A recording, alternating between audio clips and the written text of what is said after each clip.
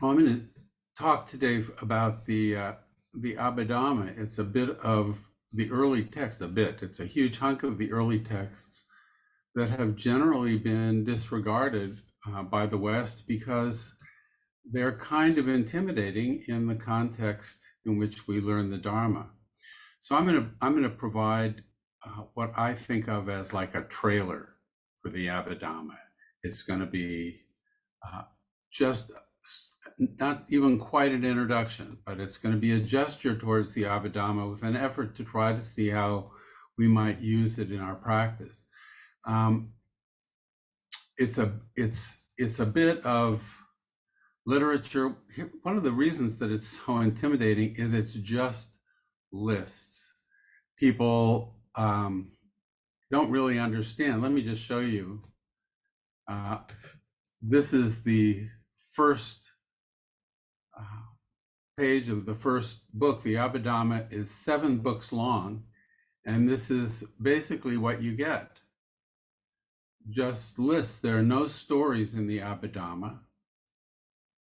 There's a section from another place, matrices of dyads from the discourses.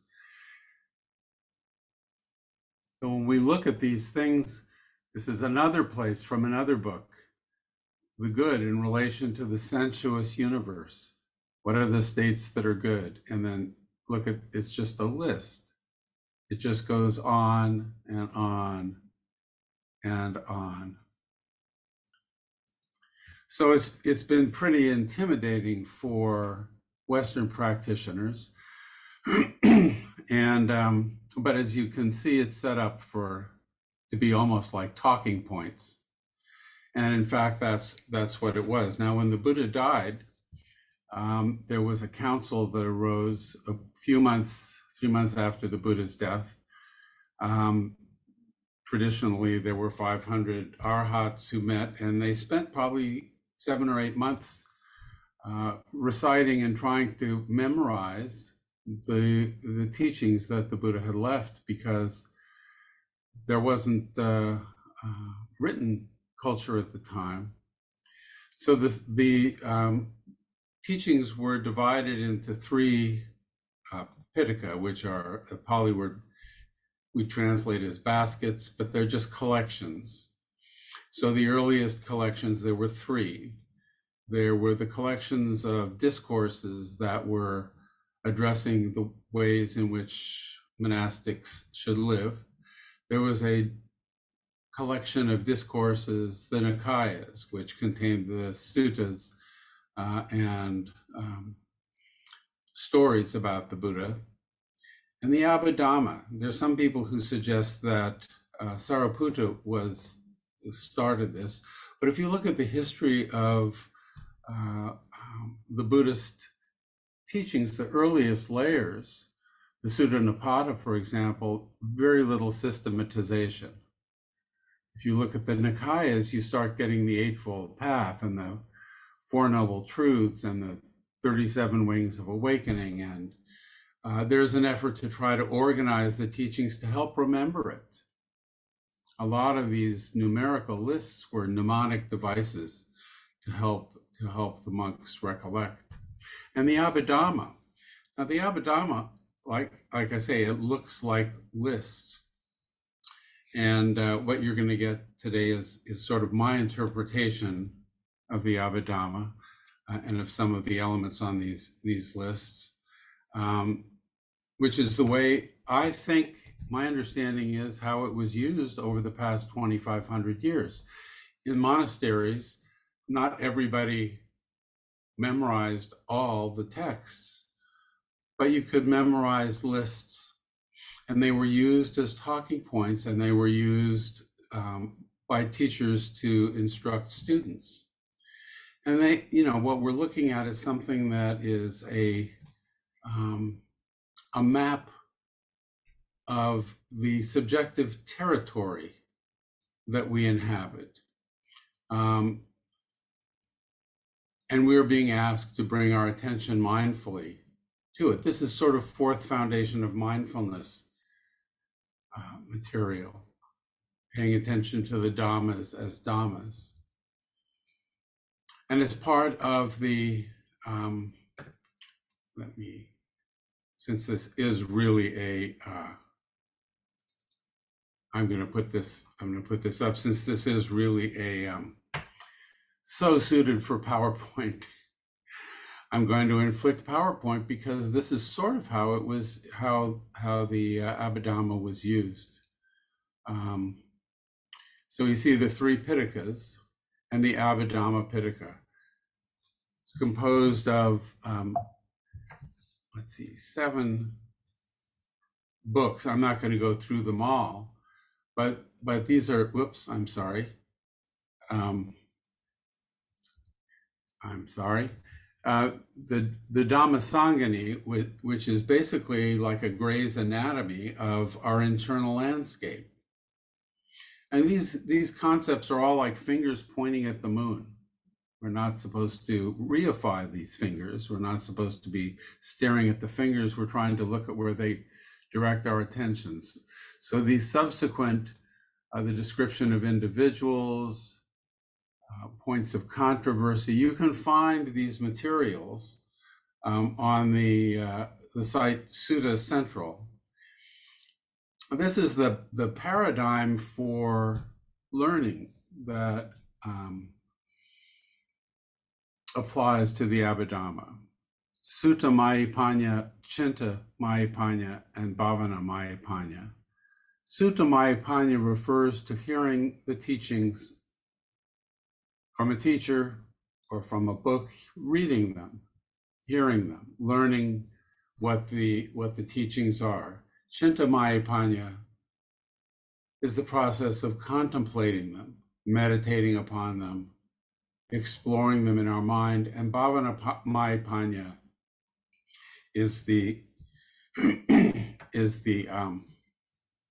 process of cultivating the teachings in our life. So we have the three Piṭaka, which is, like I say, are going to be lists, and these lists are to be understood, I think, as a meditation guide, not as a description of the world, not as a metaphysical map. So a teacher might say, and I'm going to give you an example here.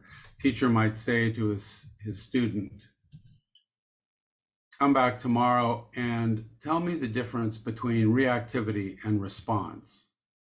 So think about what you might say for a second. If you were to try to distinguish between response and reaction, and note what your mind does. It goes to your experience, tries to recall, to articulate some distinctions. So this is the way the Abhidhamma is presented in a teaching situation. And it became a personal thing between the teacher and the student. You know, as monks would go one way or another and spread out, that they would try to take all the teachings with them. And the Abhidhamma would be the way it was done. Now, by the time we got to the Third Council, which was trying to keep track of the Buddhist teachings and to find resolution to doctrinal differences that had arisen, there were, traditionally, we understand, 18 schools of Buddhism. The Theravada was one.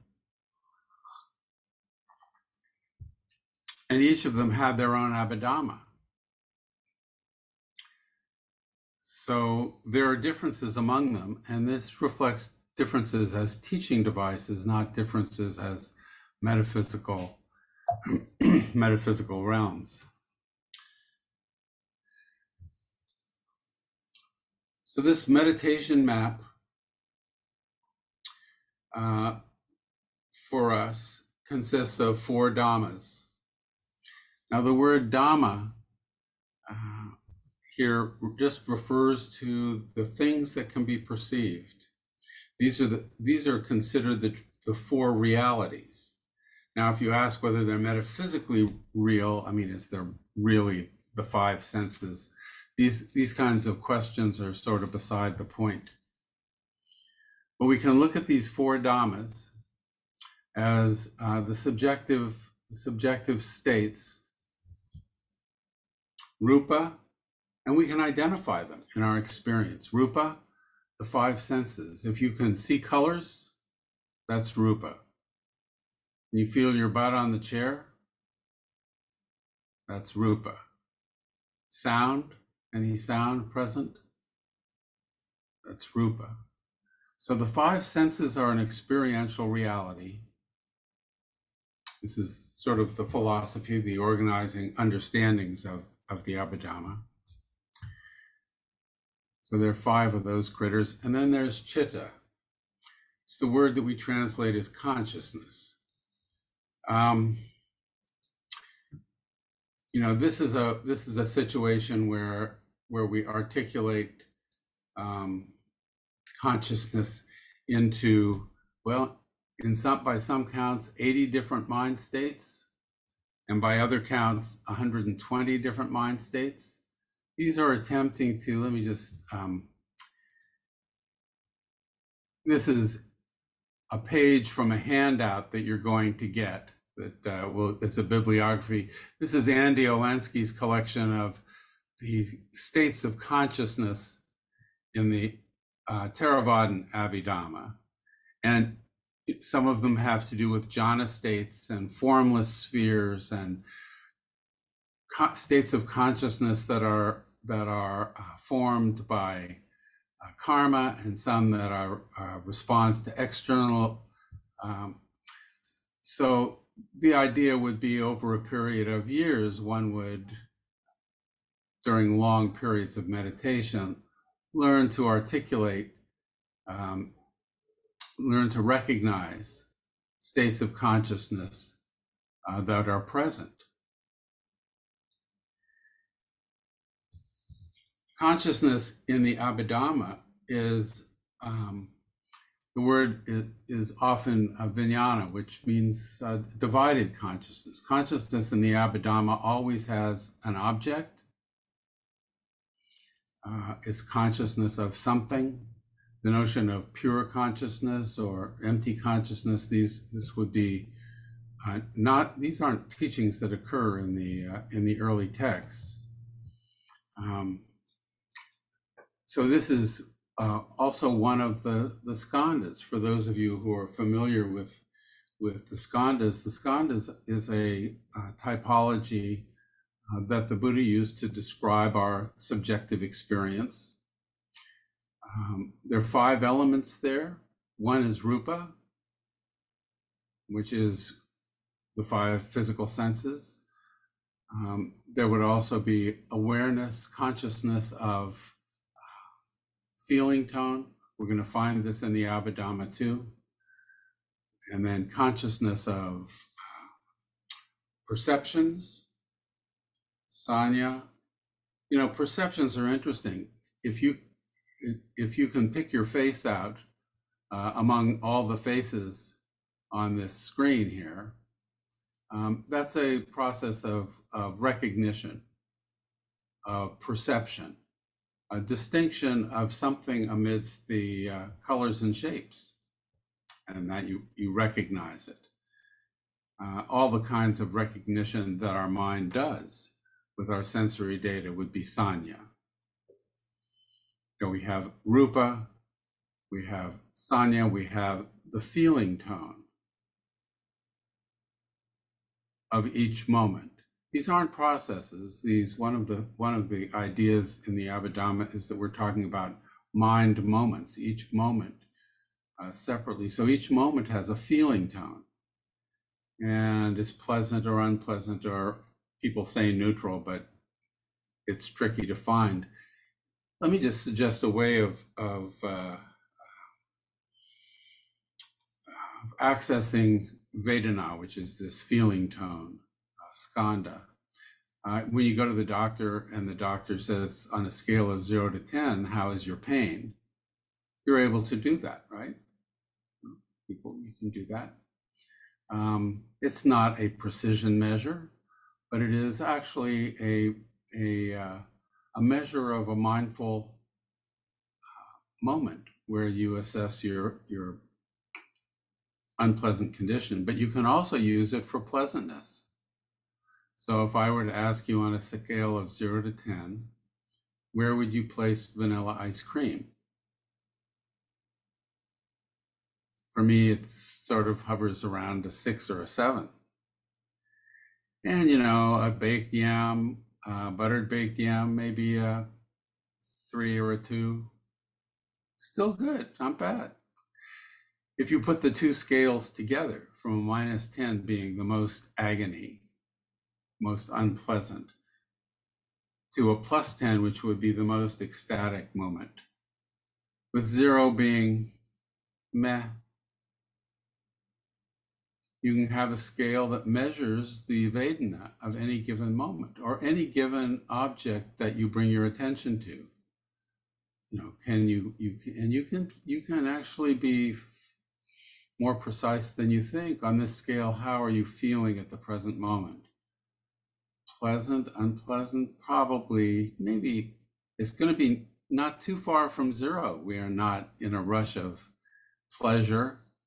And most of us are hopefully not feeling terribly uncomfortable, but you could be a -1 or a -2 if you're physical, or +1. See, just notice where you are.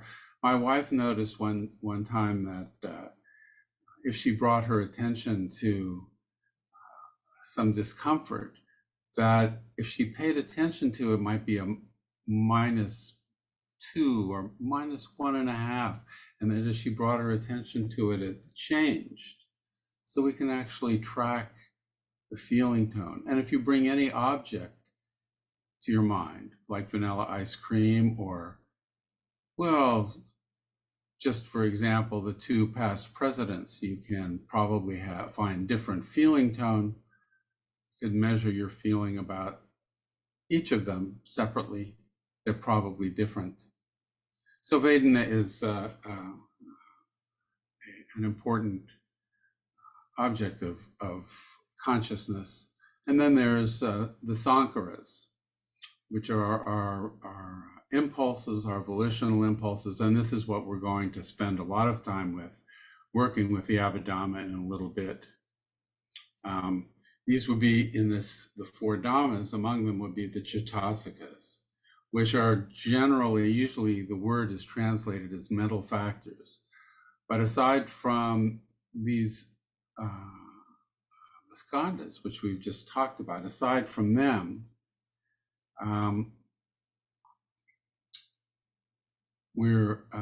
most of them are all volitional impulses. They're sankharas. So and there are 52 of them. You saw the list of consciousnesses.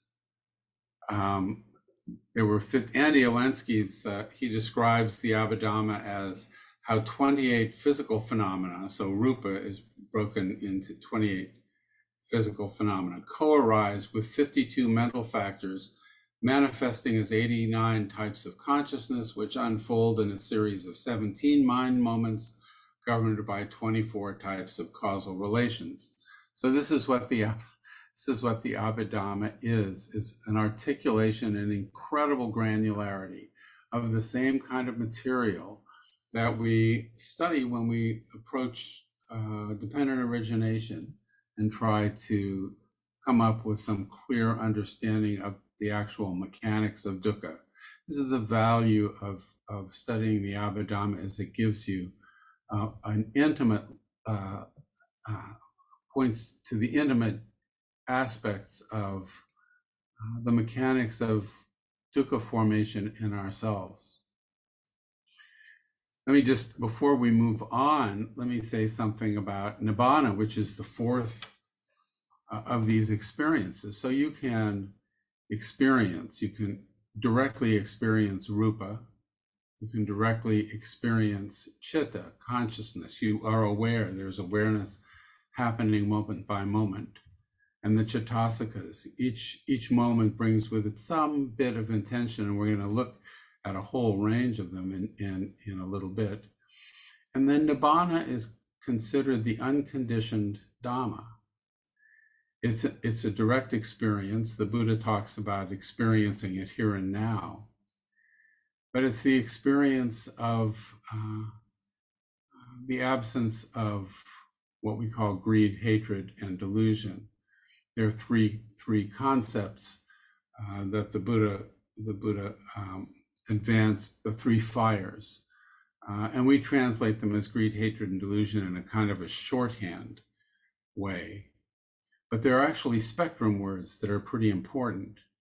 The word lobha, which we translate as greed, refers to the whole range of wanting experiences, from very subtle wishing, preferences, to wanting, to longing, to passion, to obsession.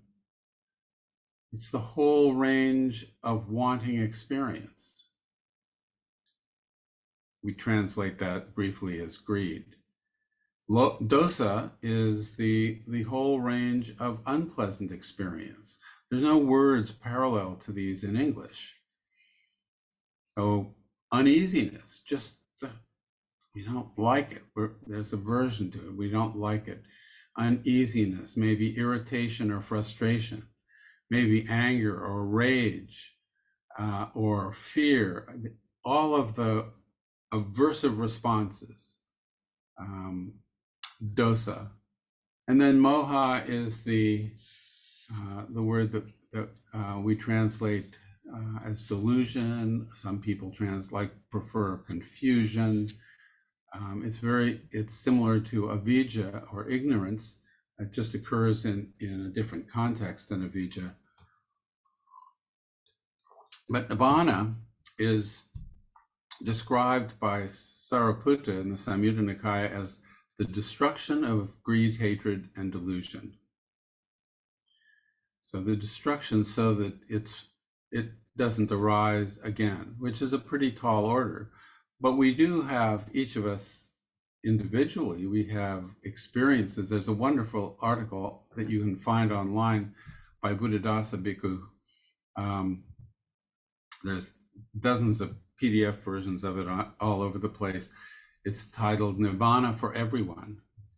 And he's saying that, we experience moments of cessation, nirodha, moments of cessation of greed, hatred, delusion, where longing isn't present, aversion isn't present, and we're not clinging to beliefs of the way things are. These come and go. Nibbana would be considered the destruction of the tendency to give rise to greed, hatred, and delusion.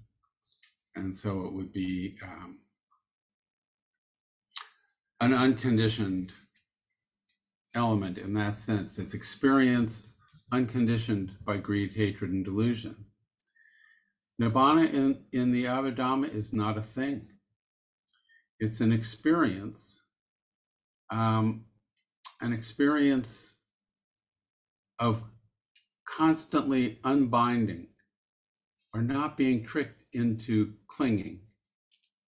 But each moment arises independent. Nibbana isn't a state. Conditions change. Pleasant experience, all of a sudden our experience is unpleasant. And the ability to navigate that with equanimity would be the skill that the Abhidhamma and the Buddha is talking about, the ability to attenuate and reduce and put an end to dukkha. So the route to nibbana in the Abhidhamma would be in the conditioning of the kusala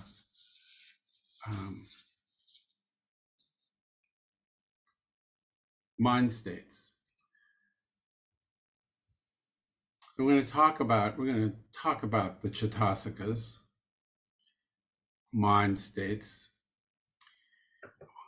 We're getting into lists, my wife says everybody's going to be dizzy from the lists because right now there's only 3 items on it, but you can see where we're going. There are these mind states that accompany consciousness. There's a metaphor that, consciousness is the king and it always comes with an entourage. And the entourage is the constellation of Piṭakas that come with it.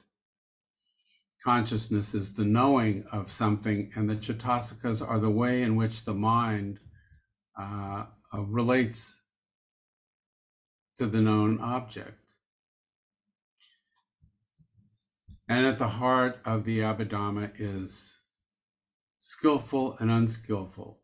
Ethical, the ethical dimension is at the heart. And by ethics, I don't mean, and I don't think that the Buddha meant right or wrong, or even true or false, but by the ethical dimension, I think he's concerned with the realm of dukkha, the experience of dukkha, and the cessation of dukkha. So acts that enhance unpleasantness and pain for ourselves and others would be unskillful actions. Those intentions and actions that lead to the cessation of dukkha would be skillful. And then there are some that are ethically variable or neutral. So we're going to go through these. There are 52 of these suckers, and we're going to take them up and see about working with each one of them, because these are fingers pointing at the moon of our experience.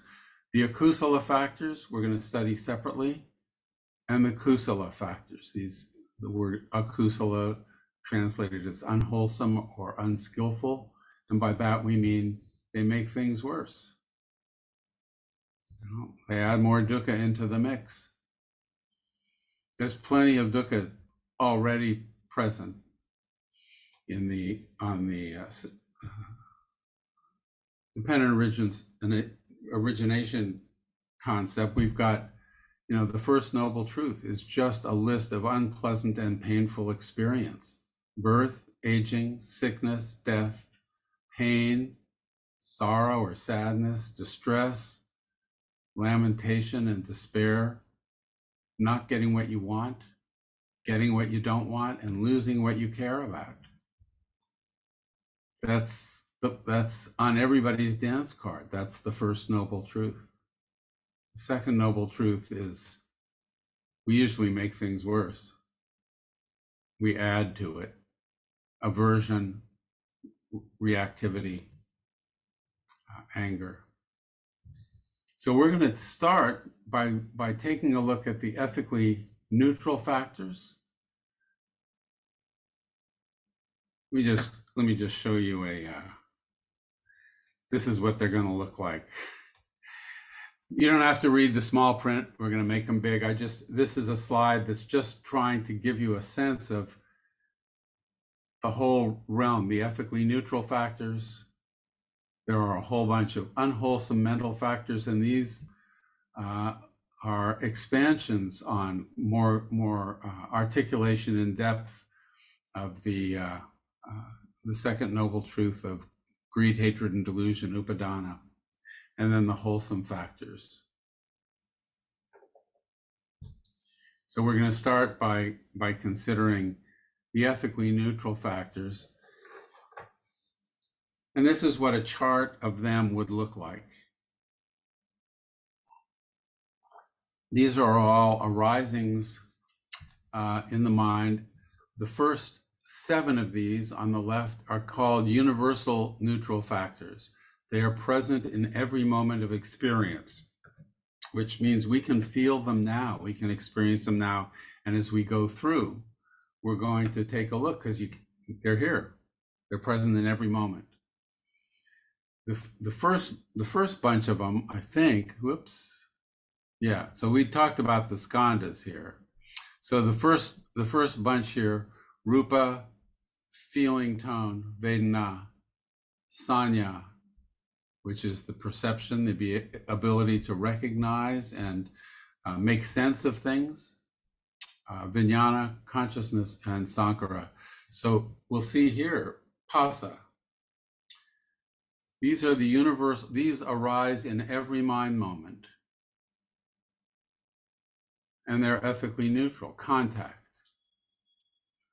We're talking about consciousness of our physicality. If you're talking about contact with the five senses, you're in the realm of rupa, the skandha of rupa. And if it's contact with a mental recognition, sanya, we're talking about contact, consciousness there.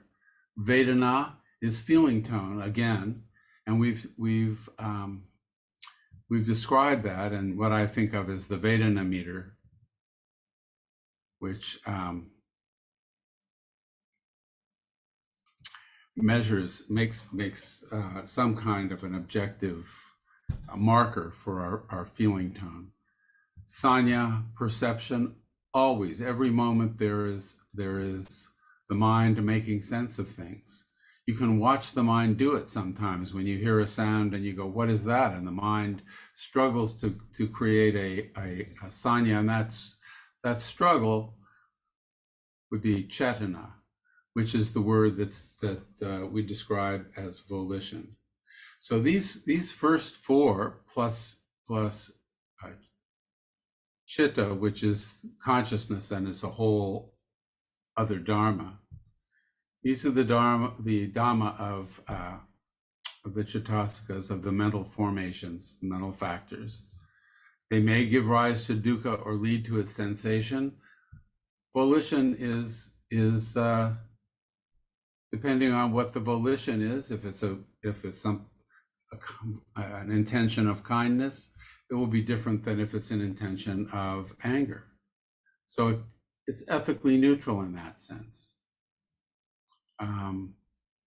Ekagata, which is described often as single-pointedness. It's a friend of mine, we were talking about it the other day, used the word focus. So in any moment of consciousness right now, your attention is focused, one-pointed, you could say. This is a jhana factor, and becomes, as a practice technique, you can make it, keep the mind very still and very focused. Right now, the mind, flickers from one moment to the next. When we think, and it can flicker like these mind moments. In the Abhidhamma, the mind moments are like frames on a motion picture, which flicker by so fast that you see objects in motion, even though it's a series of mind moments. So our attention, our focus can shift quickly. We can be experiencing two different things or separately and flickering back and forth, and we think of them as happening both at the same time in our mind. This is a primitive delusion. But focus is one aspect of every moment's experience. And just check it out as you go through your day. The Abhidhamma is useful day to day. Javitindriya. This is a faculty that, this is not in the Sarvastivadin Abhidhamma. So does it exist? Is it a reality? The idea is not to make some kind of metaphysical reification here. The idea is to see what it's pointing at. And it's pointing at the feeling of being alive. It's the difference between a fresh corpse and a living being. It's the life force, Bergson's life force. It could be, we can feel it. If you take a moment to just bring your attention to your body, you can feel energy. So this is present in every moment. and attention, manasakara. Manasakara is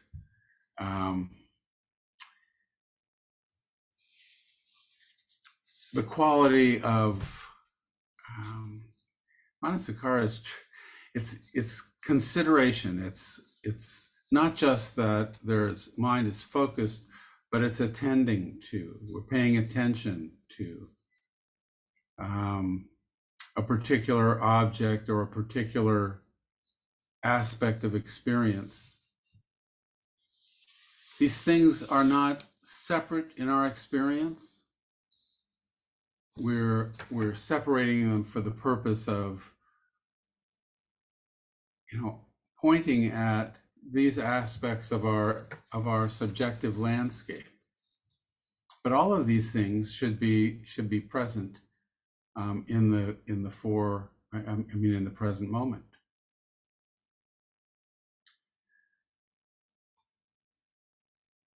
Now, the universals, like I say, these are always present. The occasionals, what we call the occasionals, sometimes the particulars, occur sometimes and not at others. They occur in different constellations, different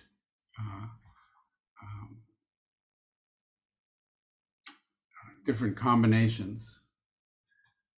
I'm going to go through these and we'll see if we can identify them in our experience. Vittaka, which is some of you may recognize as one of the jhana factors, it's often translated as initial application. I think of it as intentionally directed attention. So you can be sitting in a daydream, mind just floating from one thing to another. And then something happens. Maybe there's a flicker in the corner of your eye, and you bring your attention to something, to that flicker. It's the process of directing your attention. Cetana, volition, we bring our attention to something. It can be, whether this is wholesome or not, depends on the object, whether this particular directing of attention somehow enhances suffering or attenuates it, depends on what the object of attention is. But it's the difference between the mind, just, monkey mind, just going from one thing to the next. In the practices, this is thought of as a way of overcoming sloth and torpor in our practice. Bring your attention back to the breath. Intentionally directed attention. This is sometimes, not always. Vichara. Vichara is sustained attention. It's usually translated as sustained application. But this is keeping your attention on an object. These are also jhana factors, and my experience with them, my contact with them for years was only in the context of jhana teachings, but this occurs in your day-to-day walking around life. You can follow this in your day-to-day. So sustained application, vichara. Keeping your attention, whether it's wholesome or not. A sniper would be keeping his attention focused, sustained attention. Not wholesome, not skillful, not leading to the cessation of dukkha, but sustained attention nonetheless. When we go to study something, right now, we're bringing sustained attention to the Dharma in the various ways that the Abhidhamma reveals it. It's an investigative factor, the second factor of awakening, investigation. This is the realm of vichara. Sometimes,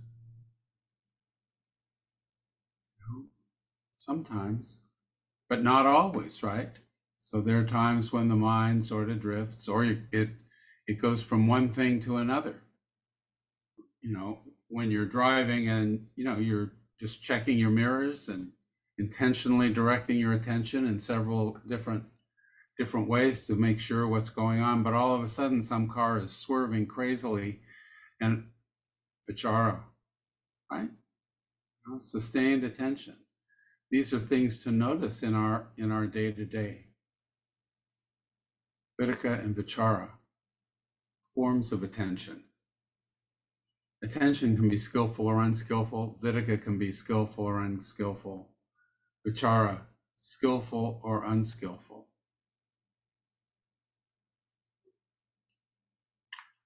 Adhimokha. This is, I think Andy translates it as decision, but resolve. Sometimes there's an intention to stick with something, to keep it in mind. Adhimokha is probably present now. You might notice it in your intention to maintain focus on what's going on. It's not always present.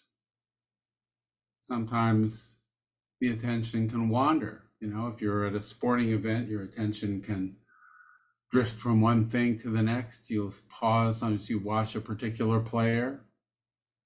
And then maybe you want to find out something about what's this player's background, and there's resolve as you bring your attention to your phone and you do your little Google.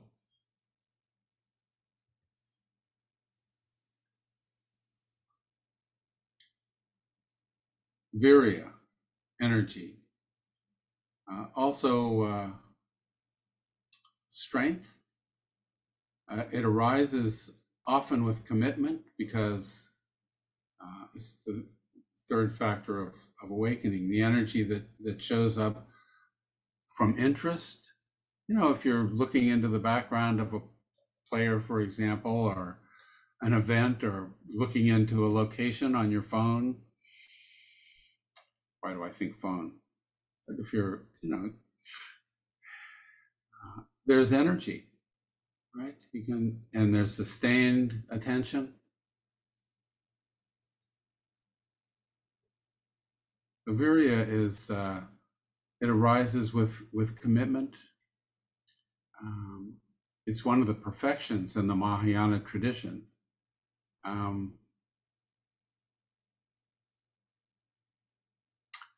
Piti, which is described as delight. It took me quite a while to come to an understanding of piti, which, as I say, I'm sharing my understandings here. It's translated, when it's being presented, as one of the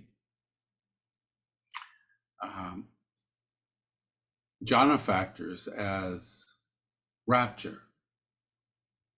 And so it feels sort of not in my experience, rapture. I'm not sure what that means. The rapture has all kinds of connotations of,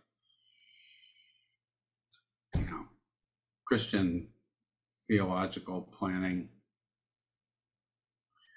But I think Andy translates it as zest on the chart that you can find in the handout that will be that Rob will post to the chat function at some point and will be mailed out after. I think Andy translates this as zest, but it's also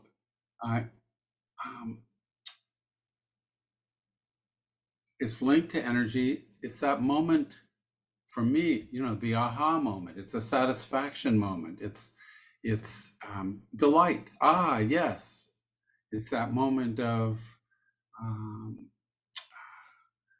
well, you could say rapture, but it's the delight that arises from doing a task creatively. You discover something new, And you know what I mean? It's satisfaction. You've accomplished something. You know what I'm talking about? It's an experience that you can distinguish in your own mind. You can recollect it. And by the way, the recollecting of things is a mindfulness practice here. You know, the Buddhists suggest the recollection of various things as a mindfulness practice, even things that you have to imagine. The elements of the body, for example, in the first foundation of mindfulness, you know, has you imagining internal organs. He encourages us to imagine working our way through a bush of thorns and trying to avoid being stuck. And in that case, he's talking about being stuck by pleasant experience and grasping at it. He's using it as a metaphor. So mindful attention. You can recall experiences of piti. It can be unstable. You know, it comes and goes, not always present, but sometimes even something simple. Why does the traffic metaphor come up for me again? But you know, when you make it across 3 lanes of traffic in time to get to the, you know, there can be not just relief, but a little bit of, yeah, I did that, you know, maybe. But you can find in your own experience examples of piti, of delight, of satisfaction. And then desire, the last of these is desire. Chanda, the word is chanda. Now, chanda is translated as desire, and there are a lot of different words in Pali, in the Pali language, that are translated as desire, that we just gloss as desire. It's sort of like they have the number of words for desire as Eskimos have for snow, and we've got one word, which is desire. But desire is, in this case, it's an ethically neutral factor. Dhammachanda, the desire for the Dhamma, would be skillful. Kamachanda, the desire for sensual pleasure, is one of the hindrances. It's the first of the hindrances. So we can sometimes see desire arising. You know, some of these things light up really well in imagining pleasant experience. You know, you can imagine yourself at a mall and you can see desire arising. I remember walking, the reason the mall comes to mind is because I remember being at a mall and walking behind a couple of teenage girls. One of them was saying to the other, I know I want something, I just don't know what it is. Thought, oh yeah, I've had that experience. You're thumbing through a catalog. There's sort of some desire to come across something that you'd like, you know what I mean. So desire is ethically variable. So these are the ethically neutral impulses in the mind, the Chittasakas. The universals occur in every moment. The occasionals arise and pass almost like instruments in an orchestra. Sometimes they're all playing, sometimes just one or two. Does this all make sense? Let me pause for a minute here, because before we move on to the impersonal, I mean, these are all impersonal. These things arise without an ego, without an agent. I think one of the underlying principles behind the Abhidhamma is impersonality. So I guess the way to do the questions, I'm not sure we can do it while the screen is being shared, but there should be a reaction thing at your bottom, you can put up a hand. Is that there for you guys? If somebody has a question, why don't we do that, and I can, these things make sense, or questions about context, history, and these ethically neutral variables. Gail, please. Unmute, you have to unmute yourself. Two small points. Just for clarification, when you were talking about Vijnana, back up when we were in the Chitta section, Yeah. and I believe you said it's divided. Yes. And you mentioned object, and I wondered what the other part was. Oh, that's the awareness, the consciousness. So the Buddha talks about consciousness as a sense object, a sense organ. Oh, the organ. And when there is contact, Oh, there is consciousness at that sense gate. So in our experience, and you can check it out, there is eye consciousness. right. There is hearing consciousness. There is tactile consciousness, right? You can feel it right now. Yes. Taste and smell, maybe not so much at the moment. These are all occurring. And then there's contact at the mind sense gate, which would be the perceptions. Sanya would be the contact at the mind sense gate. And that sanya can include itself, sanya. It can include Vedana, and it can include Sankaras. Yeah. And I had one other just clarification. When you were talking about um, the universal factors, the question of life faculty, Mm-hmm. you mentioned that it was not in the Sarvastivadin Abhidhamma. Right. Does that mean the Theravadin Abhidhamma, or what exactly? Why did you say Sarvastivadin? Well, because I said all of each of the traditions had their own Abhidhamma. Right, but what I'm looking for is sequence, because I came across something that said that the Abhidhamma didn't exist in the first council. It came later, and I'm just trying to stack things up in my mind. Yeah. So, how does Well, the that? Abhidhamma developed.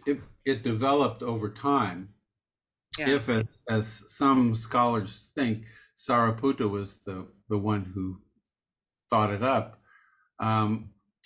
There would have been people working with it even at the first council, even if it weren't formally collected. I see. Because as you work in monasteries, some poor Ajahn may have a good sense of the Dharma, but doesn't recall all of the suttas that the Buddha recited. Right. And some people memorized some of them, and some people memorized others. And the Abhidhamma was a way of keeping track of all of them, even in a situation where you didn't have all of them memorized. Right. So they would have been shared between teacher and student this way. Just as, like I said, can you distinguish in your experience between Vidaka and Vichara? And when you can, you've become mindful of an aspect of your being, of the process of living. And the underlying reason to study the Abhidhamma is that it gives you a chance to see in much more granularity Right. mechanics of dukkha formation. Yeah. Thank you. Sure. Anything else about all of this is completely clear, I guess. There's a huge amount to work with here, and the Abhidhamma working is to look at this and look at the fingers as if these are fingers, see where they're pointing. So the Sarvastivadins weren't pointing at the life faculty. Is the life faculty something that exists? Is it a reality? That's sort of, like I say, beside the point. Is it something that you can distinguish in your experience? Well, we don't really have the contrast of its absence. And from the other side of it, we could add a bunch more, I'm sure. Oh, absolutely. Yes. Yes. It's when you're sitting there trying to come up with words to describe an experience, you're doing what the people who formulated the Abhidhamma were doing, which was trying to articulate that inner experience, mindfulness and clear comprehension of the comprehension part. Okay. Anyone else? Questions about these? Or I can't see the whole. I only have a window that has a partial number of you. So if there are any other hands. Okay. Well, I'm going to move along to the akusala factors, and things get juicy here. So this is, we're in the context of the Chittasikas, which are the mental factors that accompany consciousness. When we come to the akusala factors, this is the realm of the second noble truth. And if you look, I think we've got greed, hatred, and delusion here. But we also have a lot else. So like I say, there's a lot more granularity here to our perception of upadana, the grasping that are the unskillful techniques, mental techniques, mental applications that arise.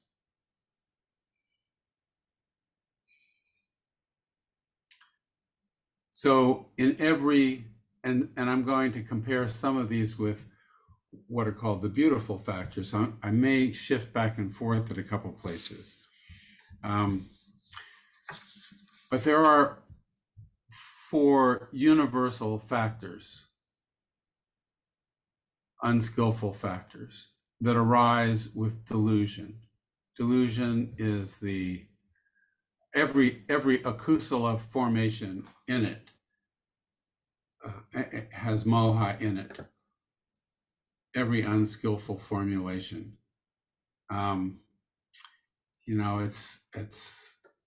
It's described as flowing from the distortions of perception.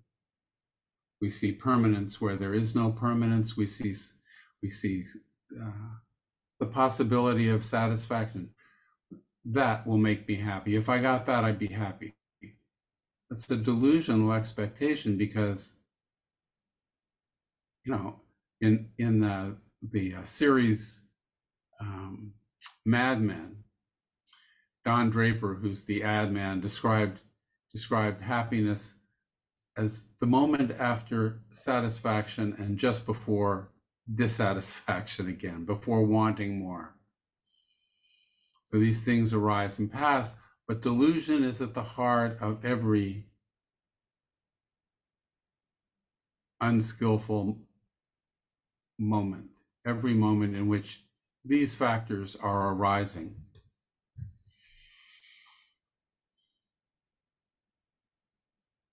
Delusion is tricky because in some ways, what is not delusion? We think something simple like the sky is blue. That should be pretty clear. But, blue is not some property of the sky. It's something that arises in our neurology, right? Some people with retinal damage might not perceive blue, and then is the sky blue? And there are a small number of women, a small percentage of women who have 4 cones in their retina. So they perceive four different: red, yellow, and blue, and something. We can't know it unless we've got that. So would a sky be blue to them? They would recognize it as the color that's labeled blue, but it's not an attribute of the sky. And then what is the sky anyway? Is it a thing up there? You know, if you go up there, what do you find? The sky. I mean, is that the sky? So is the sky blue? Well, it's a phrase we use that's useful. It helps us keep track of things. You know, the winter is cold. It's a description of our reaction to the winter. But when we attribute those qualities to the thing itself, the last of the Vipalas is seeing beauty in what is inherently neither beautiful nor not beautiful. I try to get my dog to look at the sunset, but she's really interested in what's going on under a bush. I say, it's beautiful. Look at the clouds, look at the colors. And she is more interested in the fence post. So what is beautiful is about us. When we project it onto other things, when we say, the world needs this, the world needs that, it's a projection of our own wishes, our own preferences. Moha comes, and this is the cognitive distortion. The next two elements are the ethical distortions.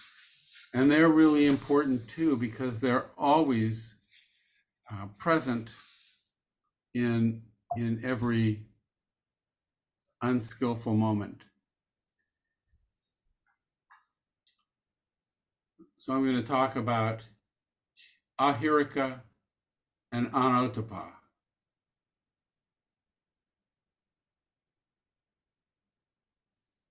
These are a preview of the kusala universal phenomena. So in skillful moments, there's always sati.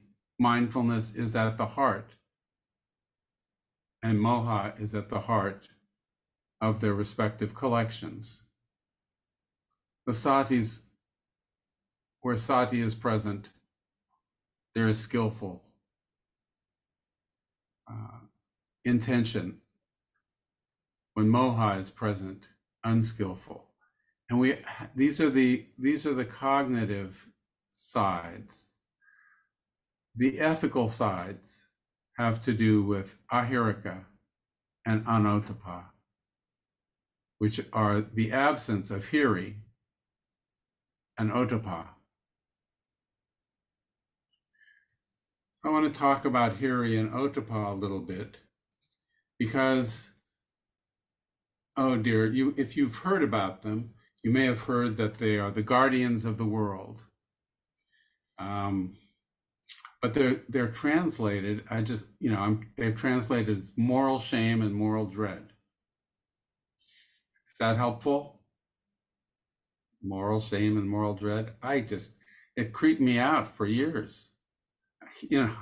And it does not feel good. But really, what you're talking about, hiri is conscience.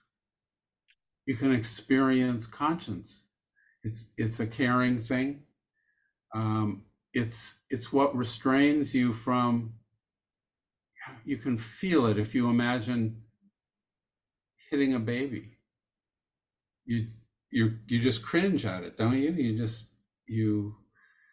You have moments in meditation you can't have helped but come across recollections that arise during meditation of things that you've done that are cringeworthy.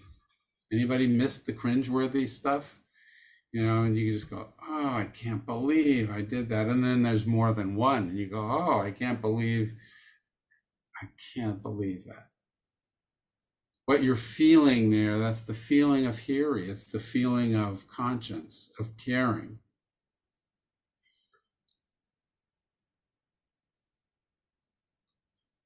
It's an internal recollection. It's the ethical side. It's the heart side of these elements.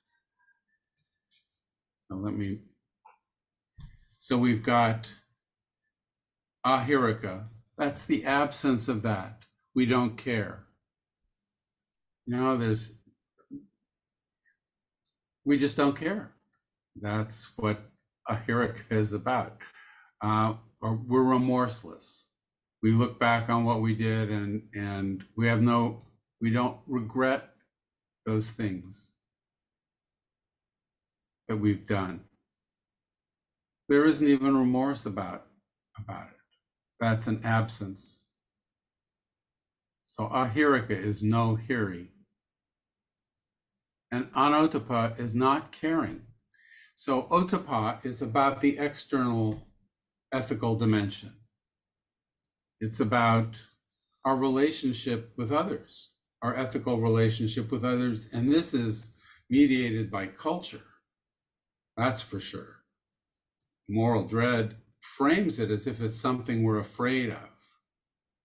But otapa is a caring, we walk around and we bump into each other and we try to organize in a way that we aren't always fighting over stuff. So there are customs. I'll give you some examples. The elevator opens and you let people off the elevator before you get on the elevator. Just an informal thing. You come to somebody's house and you walk in the door and there's shoes on the doorstep. You take your shoes off. So I think of otapa as caring, consideration, etiquette, and it can be different. There can be I understand that in some cultural contexts, if you're served a meal and you eat everything on your plate, the hostess or host might feel that they couldn't feed you enough. They might feel bad. But in other contexts, if you don't clean off your plate, the host might feel that you didn't like the food. So what's the person to do? Understand the cultural context. There can be conflicts between these things. Otapa in our complex society is framed in terms of laws, the kinds of agreements and the ways we formally agree.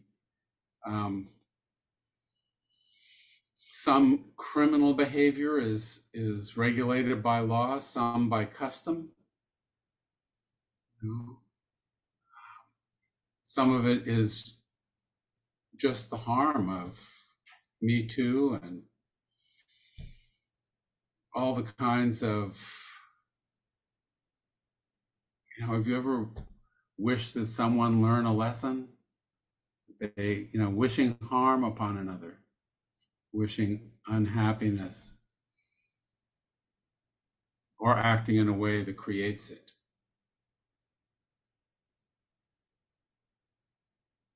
Moha, ahirika, and anotapa, these are elements that are present. We miss, when we just look at greed, hatred, delusion, we're missing the ethical side, the side that refers to the creation of or the cessation of dukkha.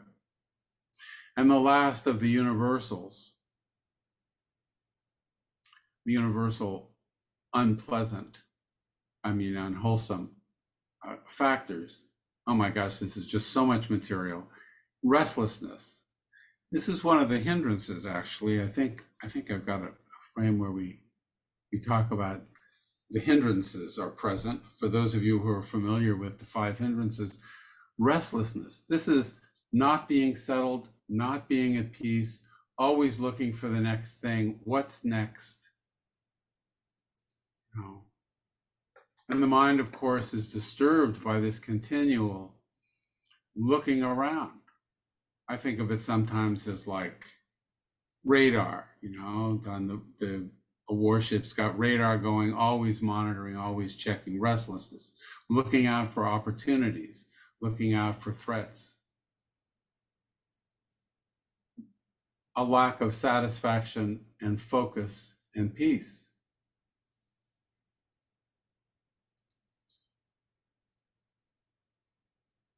When we recognize these factors in ourselves, we can recall them. This is the Abhidhamma work.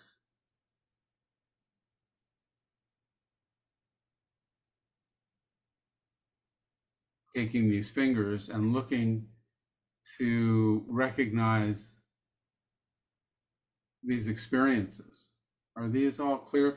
Let me take a moment here and see if there are questions before we take a short break. Everybody all good on this?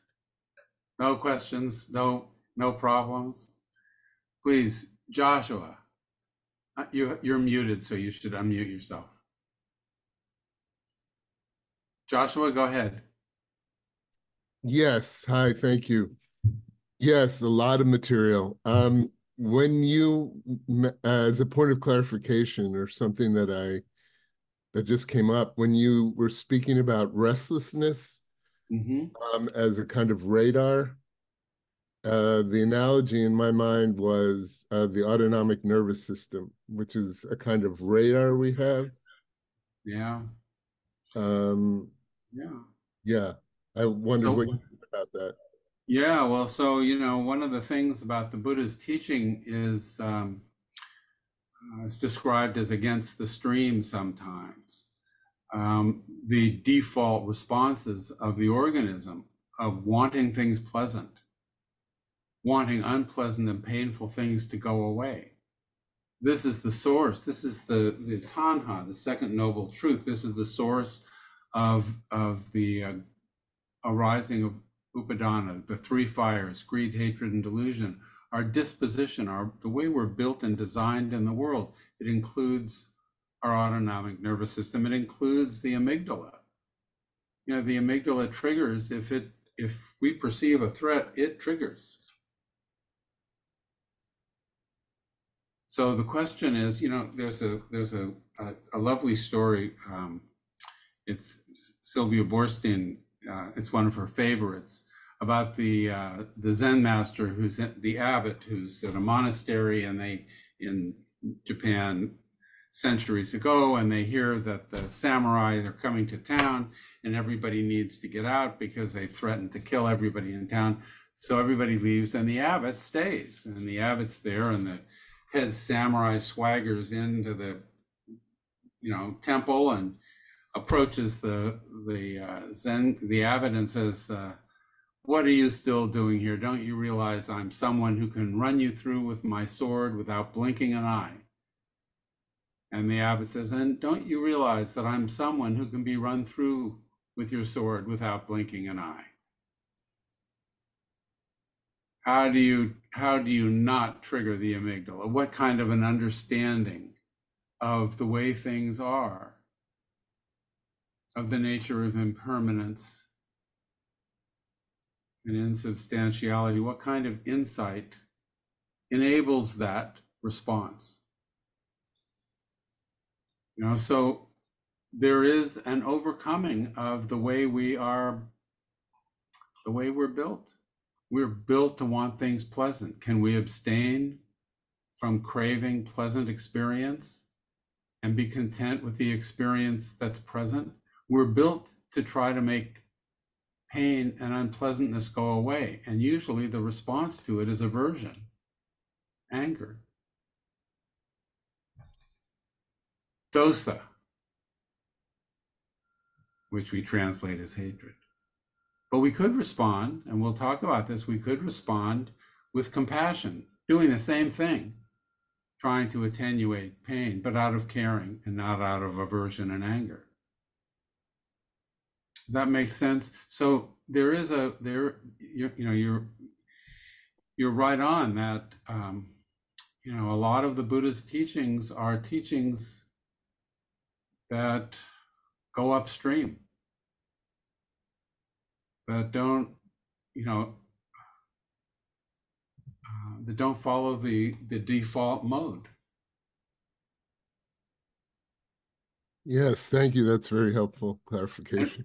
And recognizing these things is really essential to being able to deal with them. Kate, go ahead. You're muted. Yeah, the question I have, it's hard to formulate it, but it seems that one can practice simply noticing the present moment and what you're experiencing. Mm-hmm. And then we learn things like the 7 factors of enlightenment and, you know, the different Dharma talk kind of stuff. And then there's the Abhidhamma. Yeah. Am I correct in that this is just a way for us to have a deeper understanding of what we might find? Well, Absolutely. like that's like the purpose of all of these things, is just to be as to that. Okay. It's a map of our internal experience. It's, you know, the Abhidhamma thinks of itself as a Buddha's eye view of our experience, of what's going on. And so the idea absolutely is that it provides fingers pointing at the moon at our experience. The value of a map, I mean, the map is not the territory. So this isn't a metaphysical claim that there is such a thing as restlessness. Let's look at this aspect of our experience that we call restlessness and study it. We can hold it in mind. We can learn to recognize it and not be swept away by it. That's the idea. That's the whole idea behind the Abhidhamma and behind the Buddha's teachings, because really all the Buddha's teachings are included in here. So is that helpful? Yeah. I mean, I just my teachers suggested to me, have often suggested, because they're very steeped in the Abhidhamma, you know, about learning more about it, and that was my sense. But it always just kind of gets a little, you know, I have to bring myself back to that, because otherwise, it's, oh my God, what do I do? Oh, these are talking points, and the value of the map is walking the territory. And so that's what we're trying to get at in our own experience. Anything else before we give ourselves 10 minutes here? 5 or 10 minutes. Everybody good? Let me just quickly run over how these elements. Well, no, I'll do the occasionals. I'll do the occasionals when we come back. So why don't we take a break? I will ring a bell in, say somewhere between 5 and 10 minutes. Does that sound good? Maybe 22 we'll come back. All righty.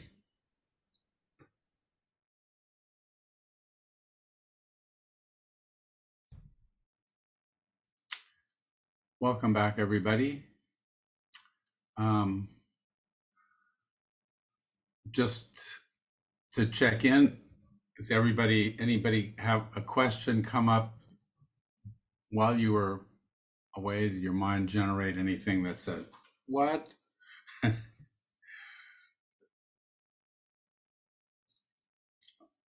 All righty. Oh, David, please.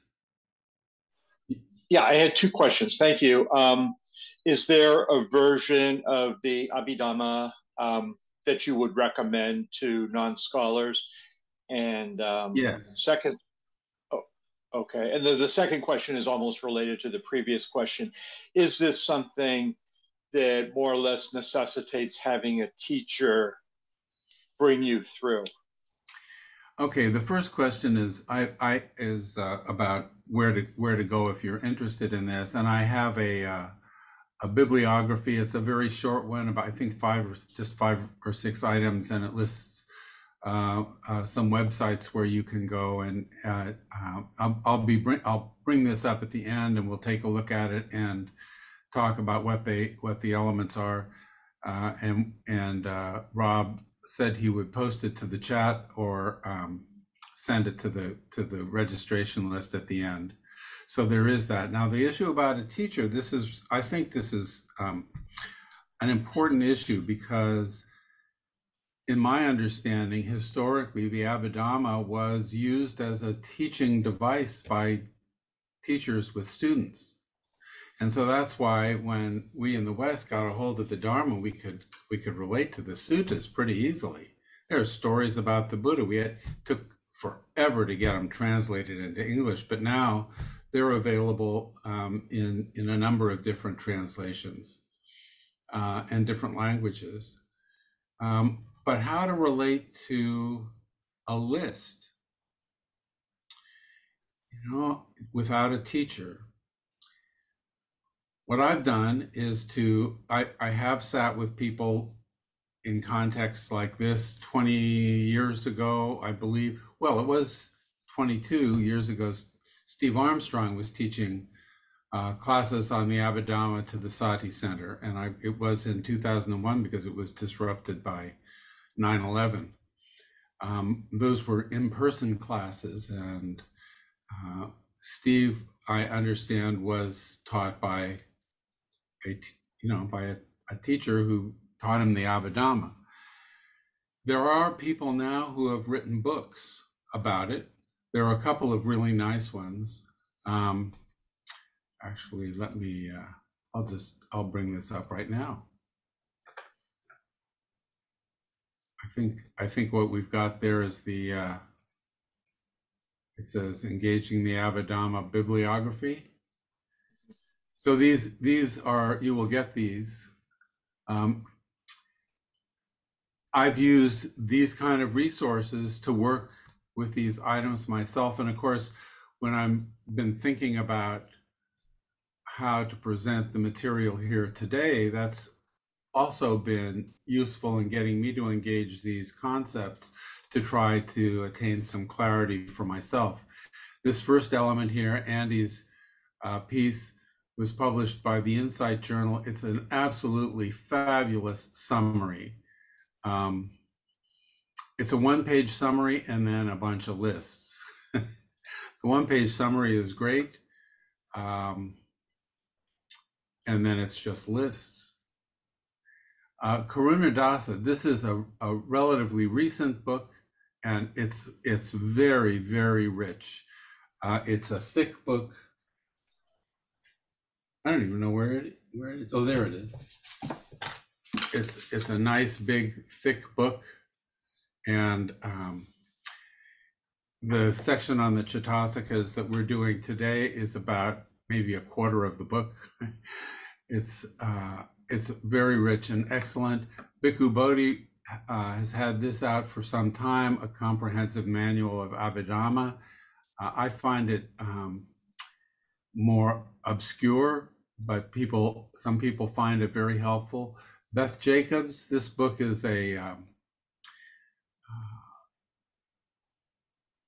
it's a more conversational, less formal.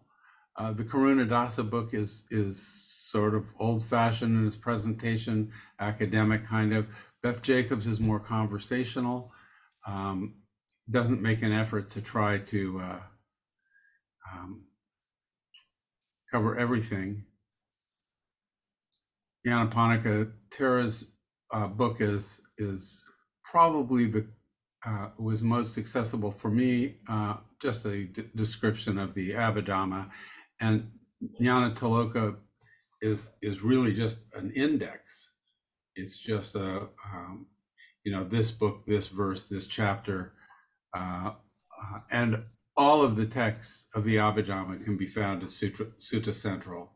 If you guys haven't found suttacentral.net yet, an absolute, a super valuable resource, contains translations of all of the Pali Canon in not just English, but in other languages, and not just one translation.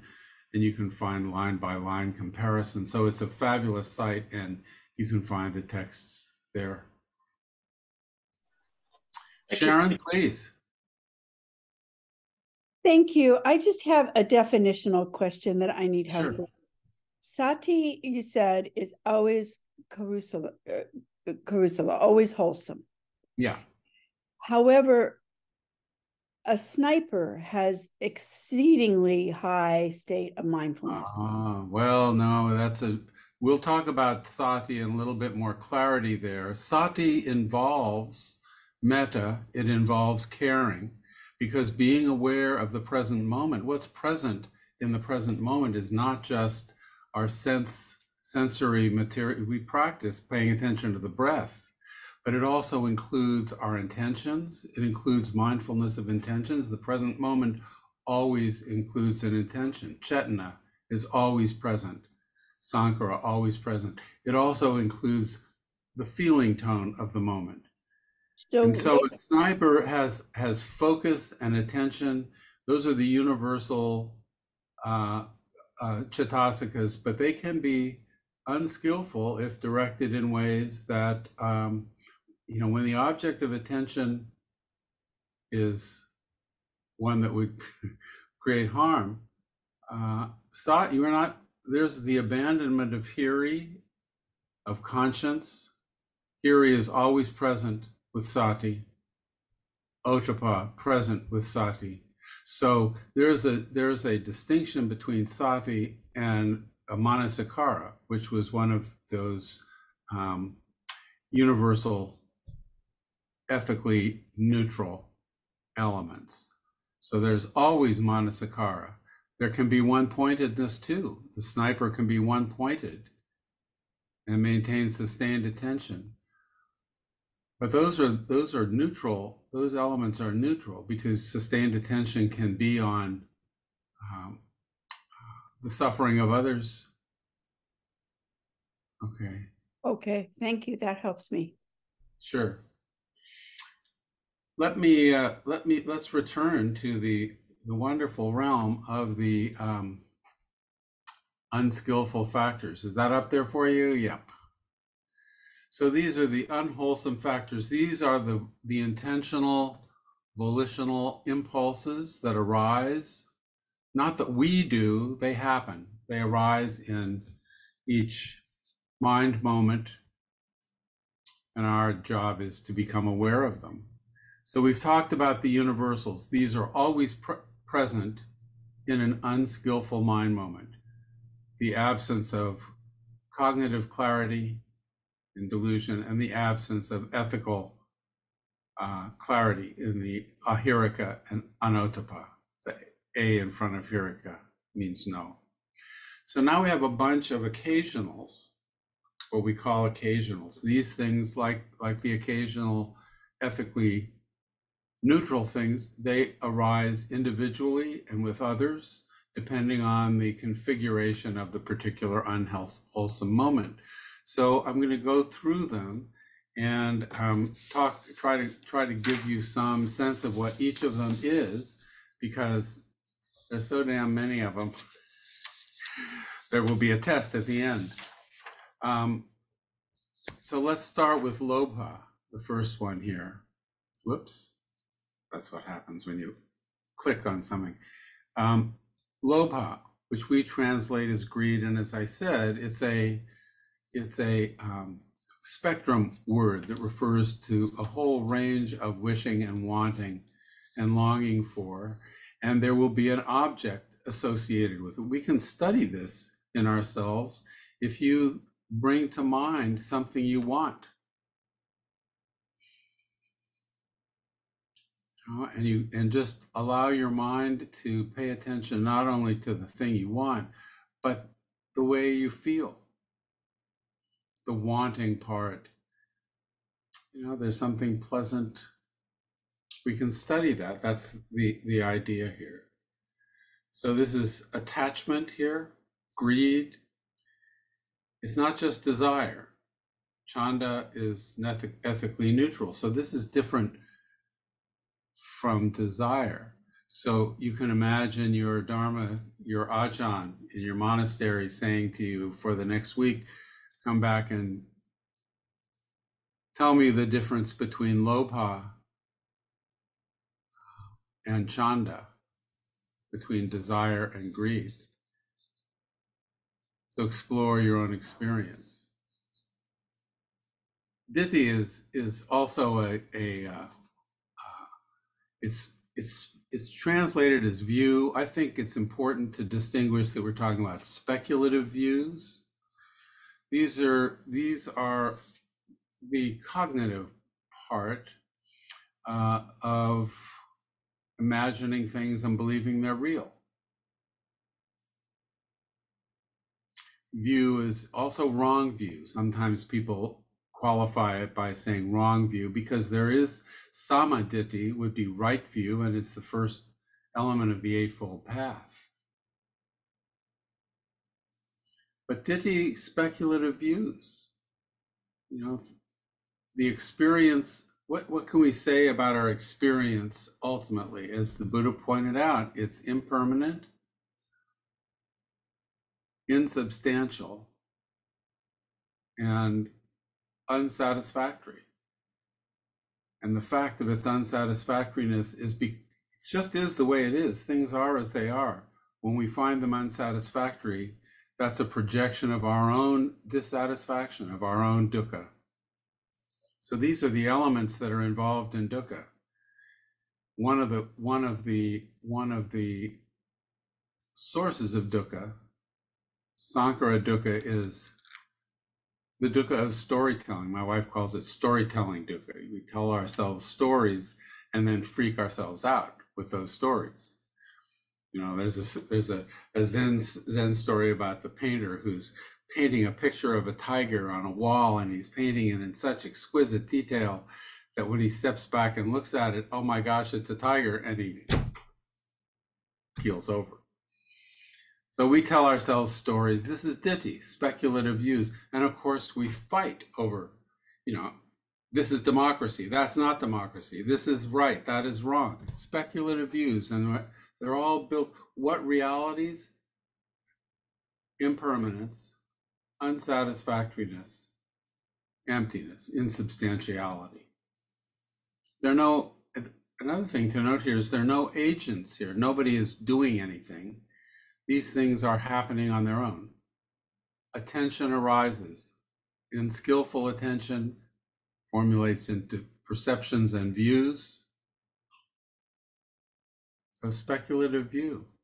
Watch the things, you know. We all think we have a clue, right? But I've asked this question in a lot of contexts, so let me ask it here. Does anybody really know what's going on, what all this is about? You know, my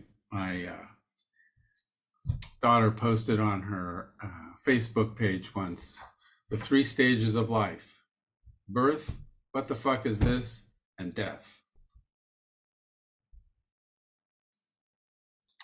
You know, does anybody know? Put up your hand. It's a mystery. We don't know. And yet we will fight over ideas about, you know, we will argue and dispute. The Buddha said, I teach a dharma that doesn't dispute with anyone, that doesn't contend with anyone. And we, you know, these views that we attach to, these understandings, these stories, these narratives that we attach to, a source of suffering.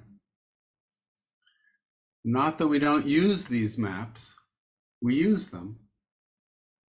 They're necessary for us to be able to navigate, but you know, we can be wrong about the terrain. Anyway, pay attention to what we think things are and the intensity of clinging that we can bring to our views about what's right. We really want to be right. And the story behind anger is I'm right and you're wrong, very frequently. So these speculative views that we cling to, mana, conceit. This is a notion that it's a reflexive thing. It's one of the higher fetters, actually. it's a reflex creation of self. And, some of it is in language. Was it one of the 20th century philosophers, maybe it was Wittgenstein, said, the self seems to be a grammatical error. I want, I am, I'm cold, I think,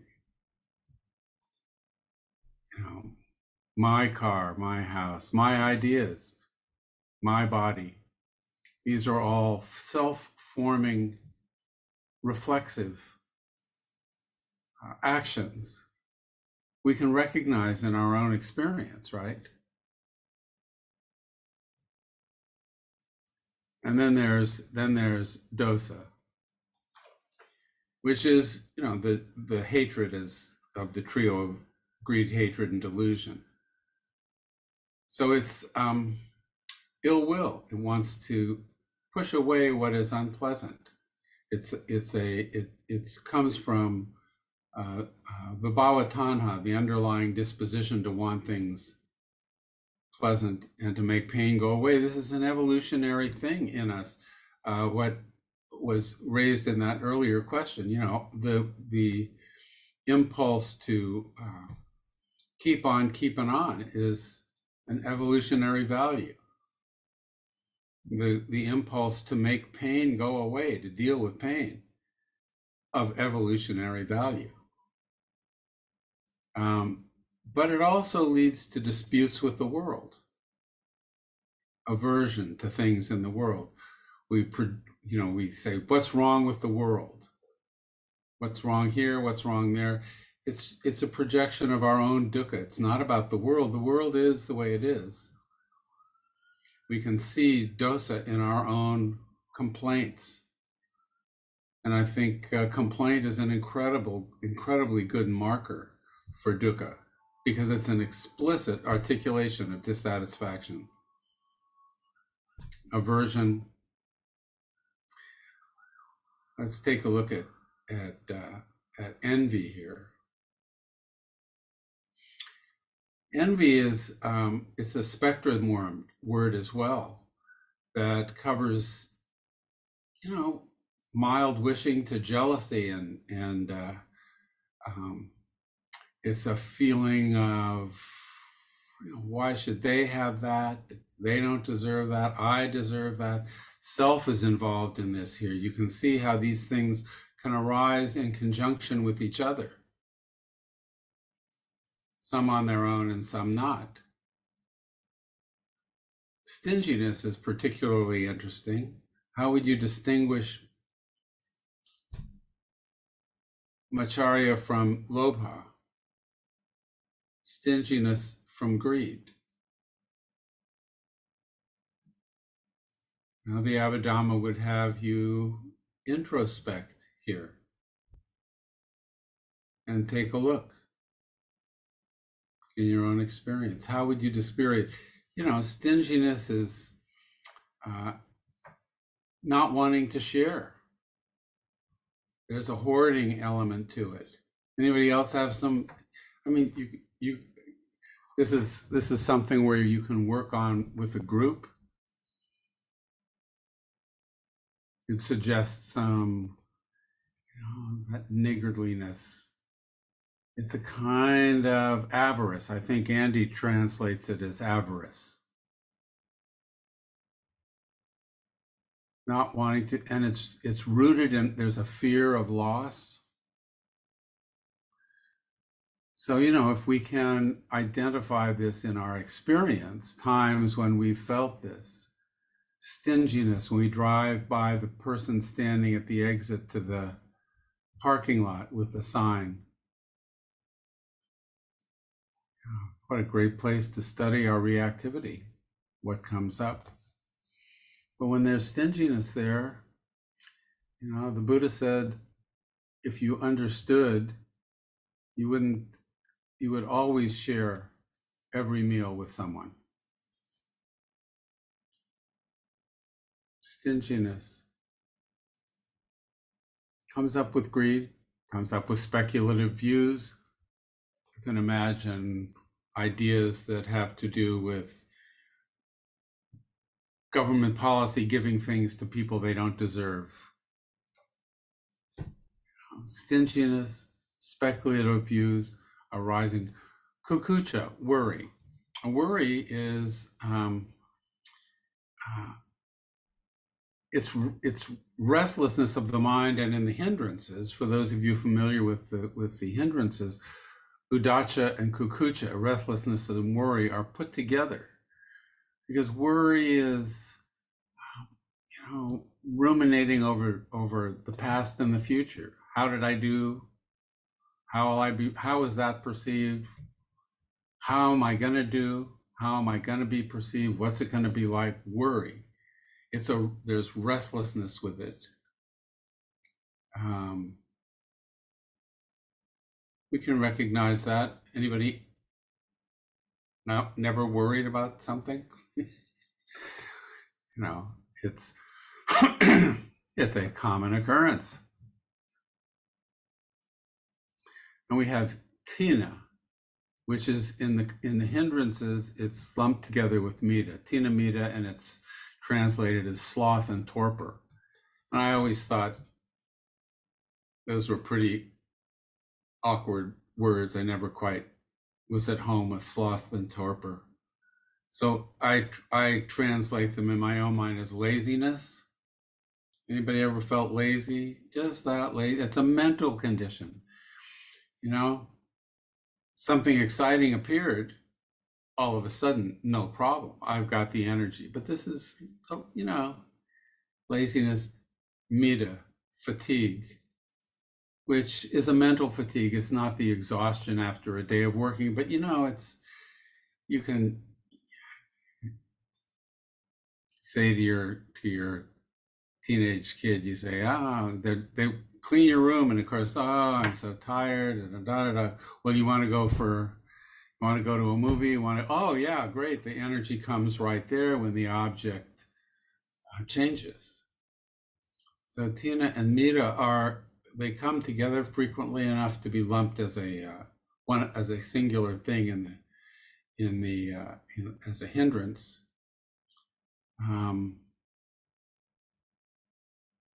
But laziness and fatigue, we can recognize them in our experience. One of the ways of dealing with them is, well, if it's physical fatigue in meditation, we're urged to stand and do our meditation standing. We can also bring our attention to something that generates interest and energy, which these don't always appear in unskillful at an unskillful moment, but often. And then the last, which is really a biggie, vicikiccha, which is doubt.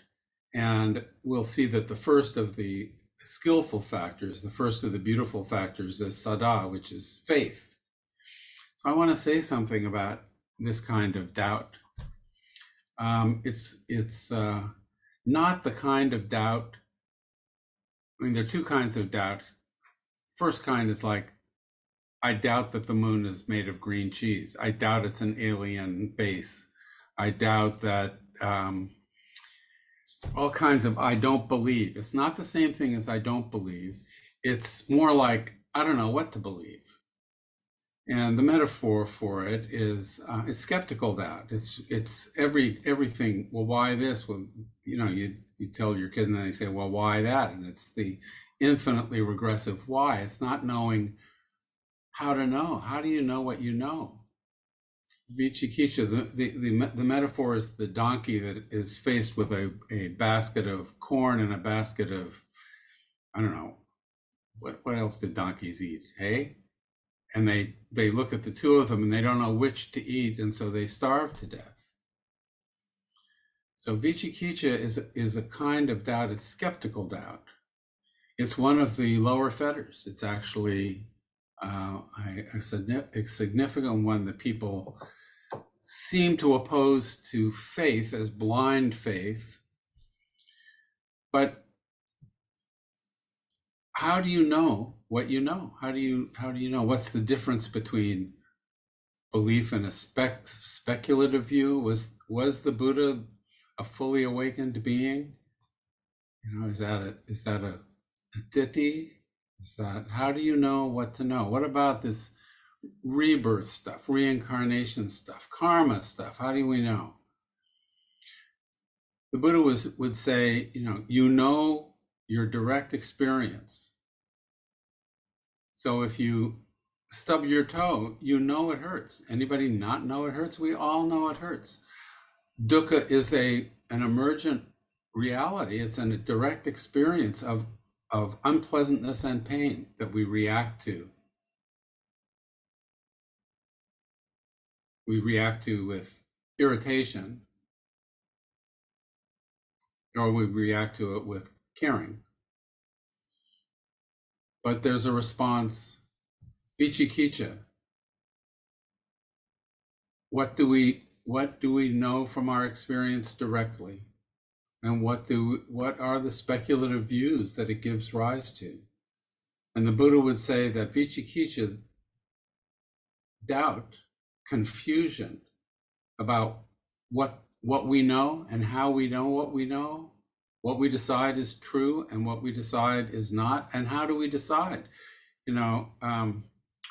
I've been told, and maybe you've heard as well by senior teachers, that we need to accept the Pali Canon as it is, and not pick and choose among the things we want to believe and not believe. But there are places in there where, the Buddha is born and takes 7 steps with an umbrella held over his head and declares himself. I don't buy that. I'm sorry. 32 marks of the great man in the Majjhima Nikaya, if he has legs of a gazelle, it doesn't say whether it's front legs or back legs, but I'll tell you, that has got to be metaphorical, otherwise I just don't buy it. Why? Well, what do you think? The marks of the great man, I think, is a metaphorical thing. So picking and choosing, how do you decide what aspects of the Dharma, of the teachings in the Pali Canon, how do you decide? Do you have a way to decide, or do we just take it all? How do we know what we know? These are matters of inquiry for ourselves.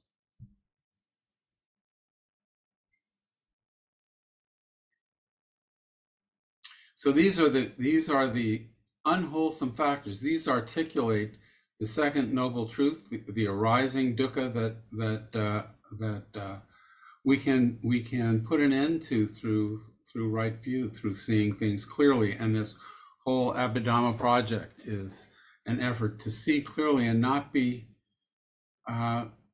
sandbagged by one of these elements that shows up and we don't recognize it, we don't know it, and it just sweeps us away.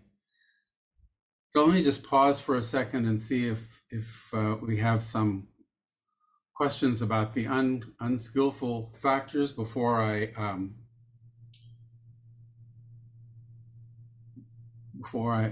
Rosemary, please.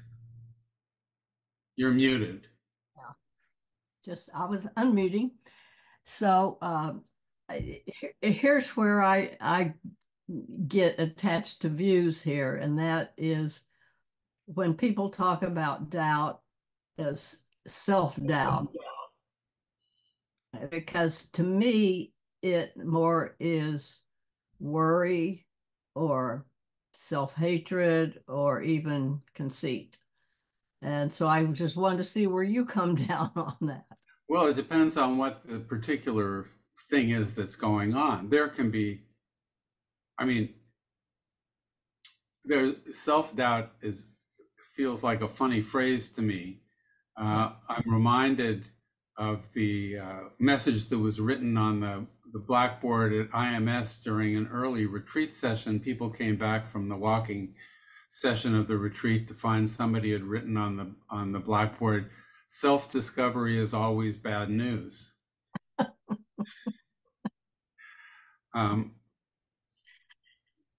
So I'm not sure about self-doubt, since self is essentially, it's a view. Sakya Ditti. It's one of the lower fetters. Yep. It's the view that there is a substantial self, The doubt. you know. The So, doubt. so you know, and conceit is in there. Like I say, these factors can arise. The occasionals can arise individually or in collections with different intensities, depending on the situation. And the idea is to keep an eye out for them, right? Yep. Any other thoughts about the or questions about the unskillful qualities? These are what we live with most of the time, just for us to know. All righty. Oh, and this was identifying them as the hindrances here. So restlessness and worry, lobha, which would be kamachanda, would be the desire for sensual experience, dosa, ill will, vyapada, and then tina, mita together, and vicikiccha. So we have the 5 hindrances. These are all articulated in the Abhidhamma. Now we're going to look at the beautiful factors. There are more beautiful factors than there are unskillful factors, but the unskillful factors speak with a louder voice, if you know what I mean.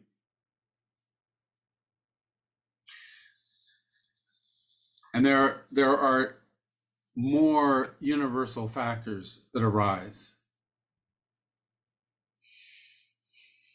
Look at the whole list here. So we're going to go through them because, well, sada. Let me just say this. People talk about how when sati is present, all the others fall into place. So if we can bring mindfulness to our daily activities, we practice our mindfulness.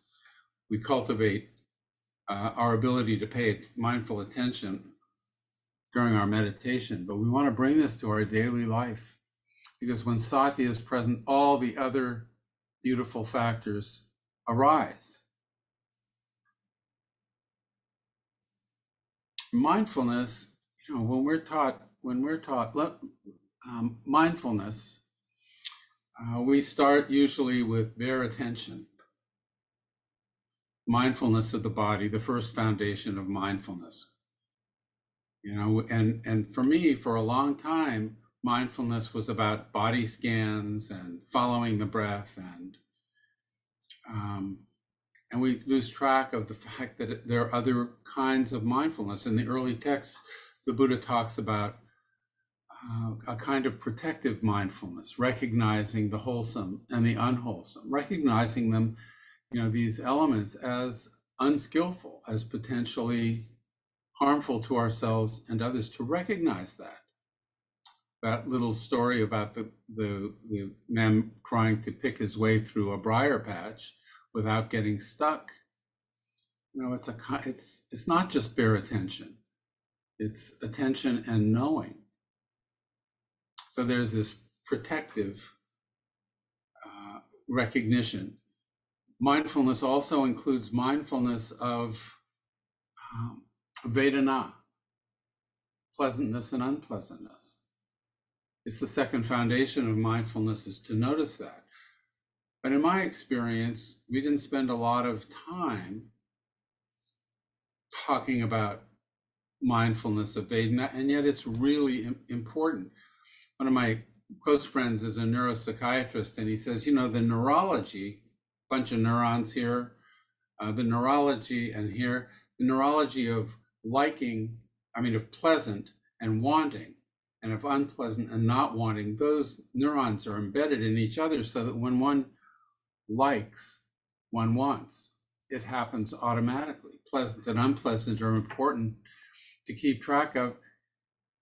And it's a very short portion of the suttas. Just a paragraph. One is aware when things are pleasant. One is aware when things are unpleasant, in body and in mind. But if you use the Vedana meter, it's a really useful practice, because you'll find yourself liking the pleasant and not liking the unpleasant, and studying that response to almost anything you can bring to mind, any moment, any person, any thought, any story, any physical sensation. So sati includes our internal mind states as well. The third foundation of mindfulness is recognition of lust when it's present and when it's absent. That would be lobha, desire, when desire is present and when it's absent. When dosa is present and when it's absent. When delusion is present. So the Buddha in the foundations of mindfulness is pointing us at these kinds of qualities that we're looking at in the Abhidhamma. And then, of course, there's the situation where the Buddha encourages us to imagine something and reflect on our reaction to it. In the first foundation, he talks about imagining our internal organs. You know, there's probably internal organs that I don't know about, that I can't imagine. I don't really know what a spleen looks like, but he does mention the spleen. What can I say? But intentionally creating concepts and watching ourselves respond to them, a very powerful mindfulness practice, something that we can use in the Abhidhamma. But we can use it as I've friends who teach it as a meta practice, as a mindfulness practice, so that you would establish yourself in a mindful disposition, and then bring to mind someone towards whom you would try to generate friendly, kind feelings. And Sharon Salzberg says mindfulness, the power of metta is so great that it will bring to mind everything that stands in its way. So we can study our responses to things. Ajahn Amaro once gave I heard him give this teaching a couple of times. You find yourself, as it says in the sutta, with bringing mindfulness to the front, just establishing yourself comfortably in mindfulness, and then bring to mind an idea and watch the resonance. Maintain mindful, and both times that he did this, he brought up the idea of mother. So you conjure the idea of mother and watch what happens in your mind as a mindfulness project.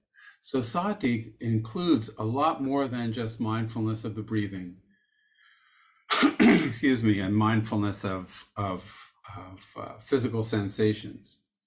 And the fourth foundation is really where the Abhidhamma is. Mindfulness of Dhammas. And this is just an incredibly articulated map of the Dhammas that we should be attentive to in terms of the fourth foundation. Sada is the opposite of vicikicca. Sada is the first of the universal elements. So when sati arises, sada is present. Watch. When you find yourself sitting and mindfulness, look for sada. Now, faith isn't, belief in a proposition. It's confidence. It also is translated as confidence. It's just knowing. It can be something simple like knowing that your foot is sore, or that knowing that you don't know something. I may not know whether reincarnation is true or not, rebirth is true or not, but I know for certain that I don't know. I understand, but I don't know. So sada, I have faith in my confusion. You recognize directly. So Sada arises with sati.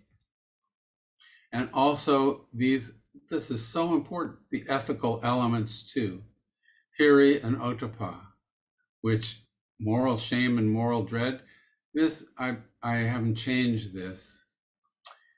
It's lack of consideration, fear of wrong. Well, yeah, there's sanctions for violating social norms, laws. You know, Ottappa, I don't know whether I mentioned this before, but Ottappa and Hiri they don't necessarily stand in harmony. There can be a tension.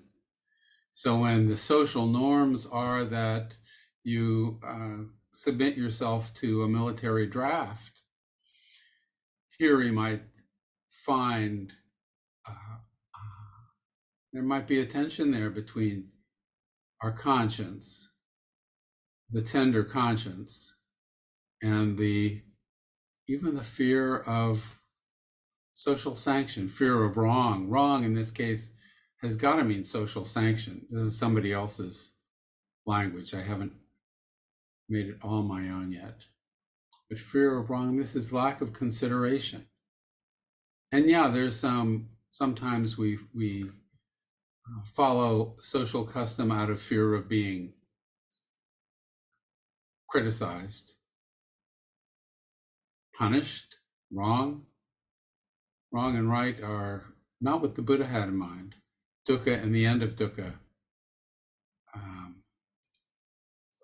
is what the Buddha was concerned about. So we have both the cognitive, skillful factor and the ethical, skillful factor, and they all rise together. Delusion is not present here. Worry and restlessness not present here. Right? Alobha, the absence of greed. You know, sometimes you could see this as generosity, but it's the absence of lobha. In the presence, alobha, how does this feel? How does alobha feel?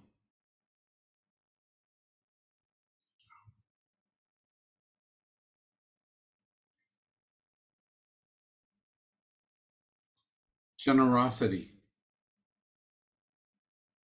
This would be, third foundation of mindfulness stuff. Adosa, non-hatred.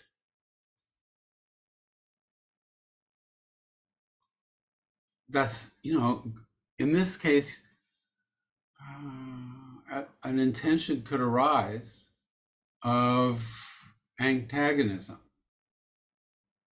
an ill will, but you don't take the ride. Adosa. This is also metta in a way, because in the absence of aversion, what is the manifestation? When one is balancing an equanimity, equanimity is the next one. When one is balancing an equanimity, one isn't swept away by an arising aversion. This tetramaja tata is the stand-in for equanimity. The Abhidhamma doesn't use the word upekkha here because apparently, my understanding, not a Pali student, but I've listened to Pali students. and the explanation I've been given for this is that the distinction between indifference and equanimity is not fully clear in the word upekkha. But the tatramaja tata means by the middle way. And so this is the equanimity. This is also present when sati is present. Sati recognizes kusala and akusala. Equanimity is not a state, it's a skill. It's like nibbana is a skill, something to learn. It's the learning how to not jump on the aversion bandwagon when something arises that we don't like, and how not to grasp at what's pleasant. We have mudita over here among the occasionals, appreciative joy. We can see the Brahma Viharas here in the beautiful factors. So we have equanimity, which would be tatramaja tata, mudita, karuna, and non-hatred, which would be the stand-in for metta. The absence of hatred, what's present? A friendly disposition, metta. We'll talk about these in a bit, but you can see the Brahma Viharas are present in the beautiful factors. And here we have equanimity, which is dynamic. Like I say, it's a balancing thing. It's not a permanent state, it's a skill. And as a skill, it's something that we can practice. It's a neutrality of mind. It's the middle way. It's engaged. It's not indifferent.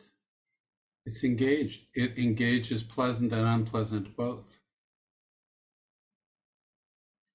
And it cares, or caring is happening.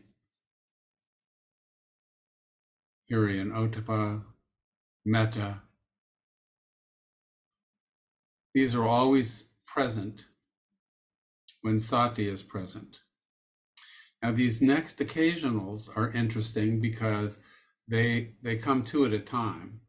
They come with body and mind, and they really, these aren't separate from sati.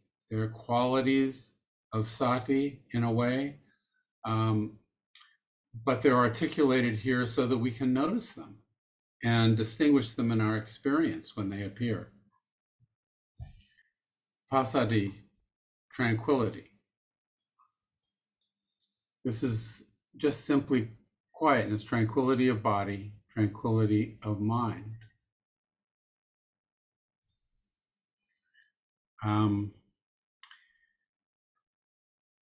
It's the relaxation of tension in the body and mind. Both body and mind, there's not separation here. It's the ease. Lahuta is lightness, and it's a quality of I describe it as lightness. It's also described as agility. It's the absence of tinamita. It's the absence of sloth and torpor. It's light. We can recollect times of lightness and times of lethargy. This is the opposite of lethargy. It's the uplift, the momentary uplift. When you feel unburdened and agile, can move around, not constrained. Lightness. Mudita, which is translated here as adaptability, but it's also softness, so it's malleable. It means mindfulness is not rigid.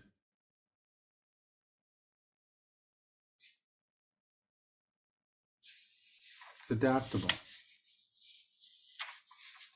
Kabanyata, ready to go. This is, ready to go is what I wrote. I think Andy translates it as malleability,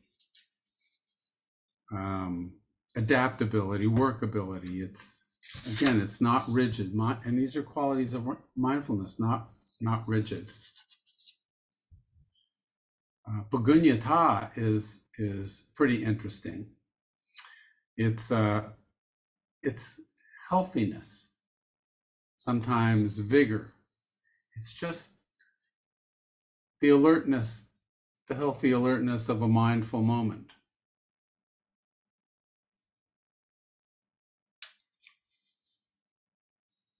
The absence of mental disability, not hindered by worry.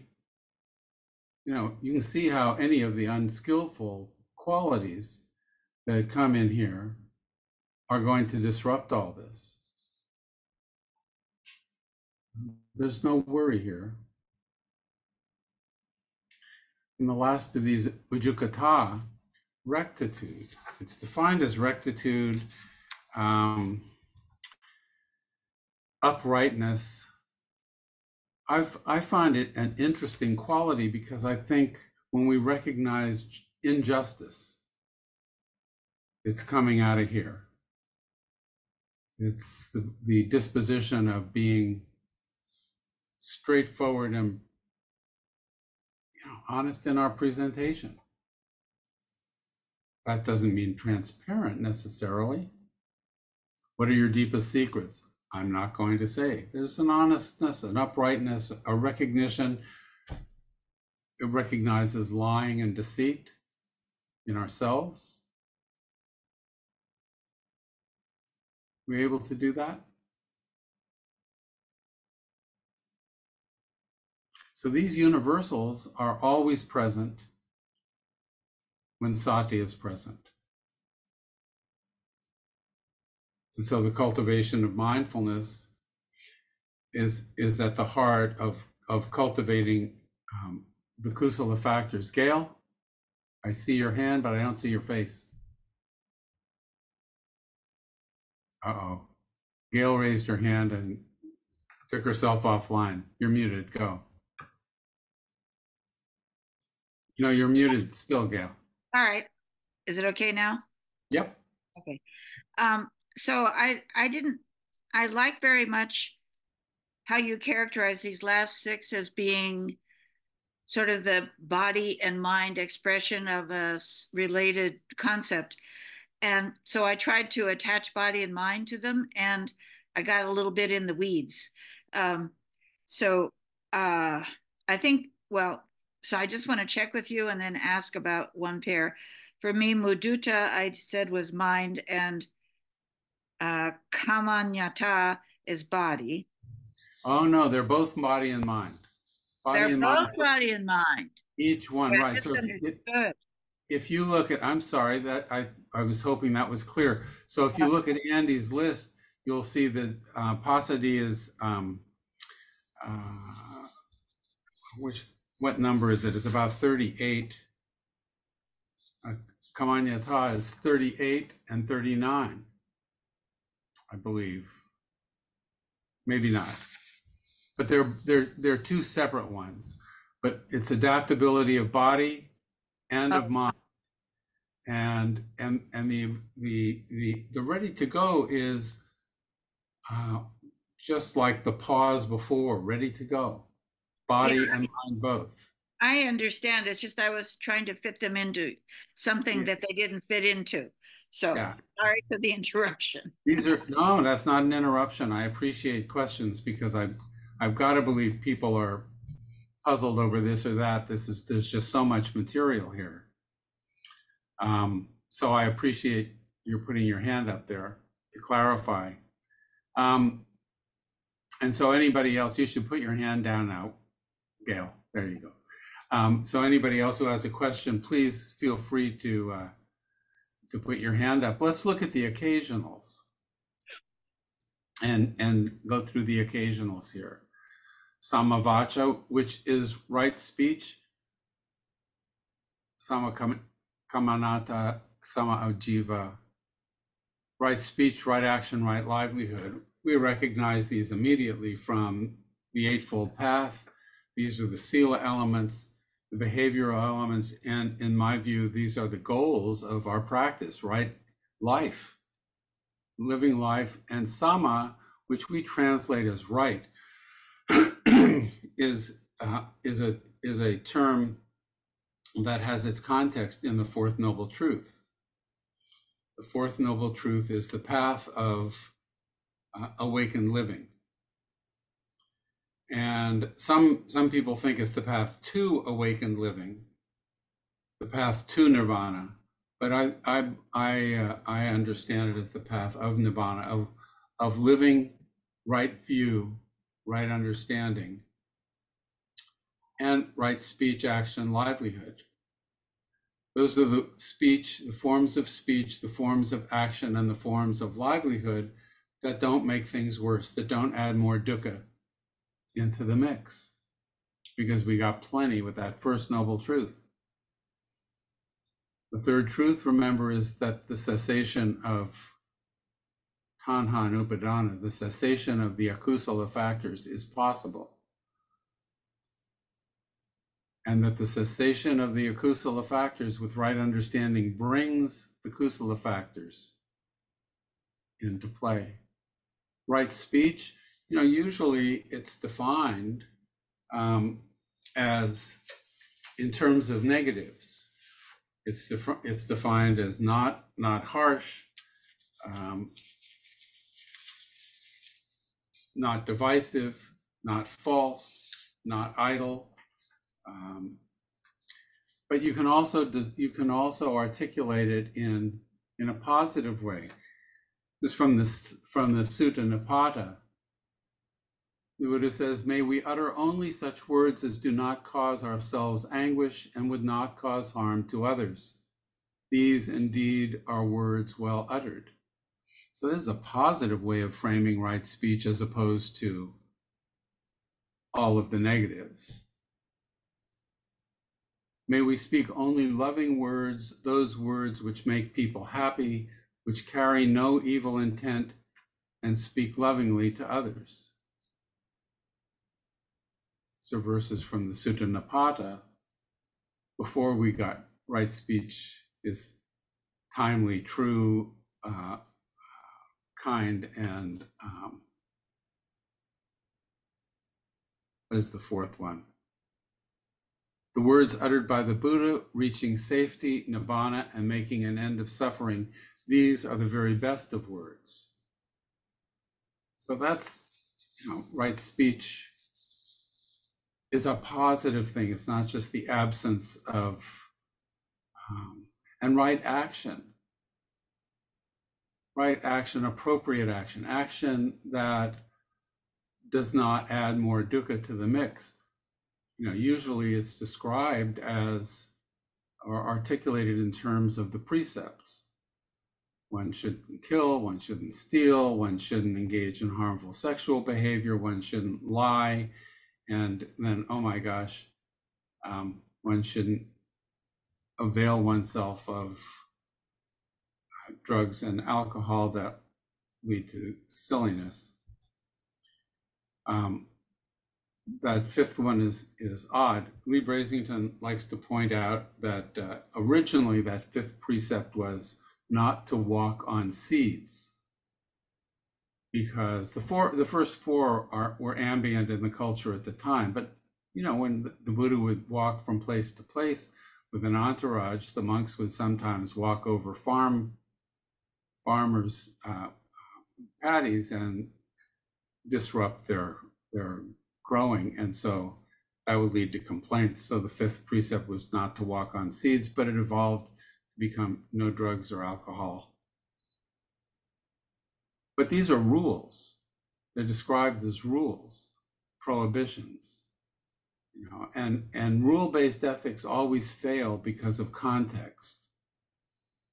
Don't speak falsely when the Nazis ask you if Anne Frank is there at home.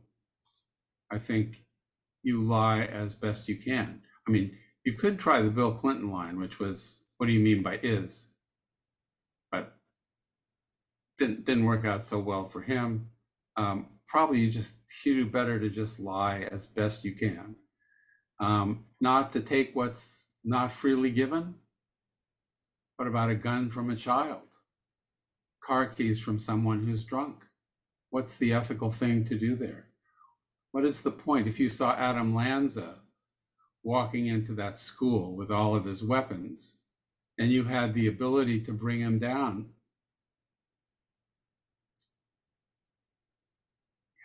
hit him with all the loving kindness you can in the interest of putting an end to dukkha. So in my view, the precepts are guidelines for attending to our task of attenuating dukkha, putting an end to suffering. And so it's not right or wrong. It's a situationally dependent call.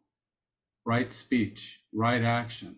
What is the action here that attenuates suffering? Kindness, actually. Karuna, compassion. Another one of the occasions. These things don't all arise. They arise occasionally, sometimes in combination and in different intensities.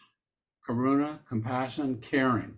It's an extension of metta. It's an extension of kindness and caring, friendliness. And it's the alternative response to unpleasant experience and pain. It's the alternative response to dosa, the alternative response to aversion and anger, irritation and frustration. We might respond the same way if the jackhammer starts pounding outside your window. You might close the window out of compassion for yourself. Or you can close it out of anger at the people with the jackhammer. But the window gets closed, your mental state is different. A mudita is an interesting concept because it's tricky, because it really is, it's appreciative joy. We're taught, I've been taught for years and thought of it for years as sympathetic joy, joy in the joy of others. And for me, the model of that is my friend Martha, who is gone now, but she was a Dharma practitioner. Some of you may have known her, and she was blind. And she recalled an experience where she was walking with a friend one evening, and the friend started talking about the sunset, which was just amazing. The cloud formations and the crepuscular rays and the colors in the sky and the setting. And of course, Martha couldn't see any of it, but she could experience her friend's joy.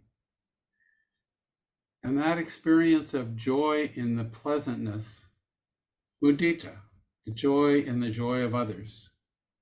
But I actually think it expands a little more, and you might be able to, you can take this or leave it. It's my interpretation, because mudita as appreciative joy means it's also recognizing our own pleasantness and appreciating the pleasantness without clinging.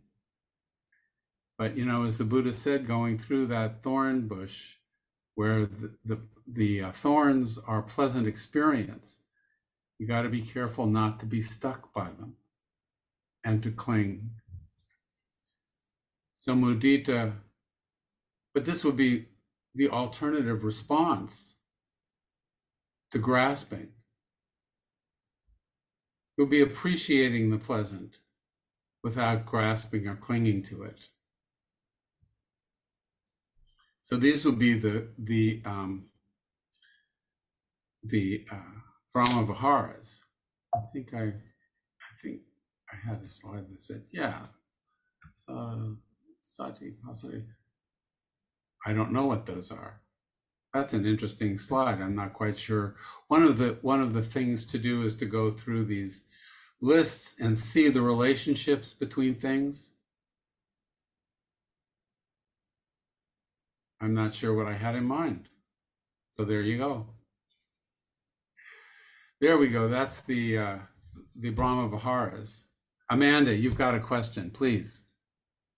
Hi, that was quite amusing there. I have a question about something that I have not heard you mention, so I really wasn't sure the right time to bring it up, but it's on the slide.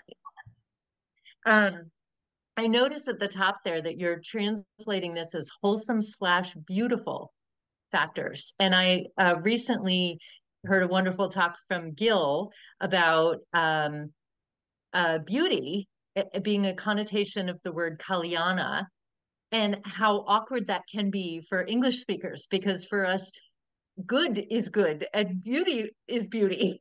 Beautiful is beautiful. They could be very different things. So what I was curious about is, what is the Pali word here that you're translating as both wholesome and beautiful?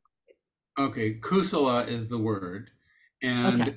it's translated as it's translated into English traditionally as beautiful factors, but they are the wholesome factors. They're the kusala factors. They're the factors that lead to the cessation of dukkha rather than to its enhancement, the akusala factors. So Yeah. it's kusala, that word is what we're translating. That's interesting. So it's sort of primarily beautiful, but clearly has a connotation of skillful. Has a lot of those connotations, and beautiful is certainly how we respond to it. Okay, We interesting. love these things, don't we? Yeah. We really would like more of them. Yeah.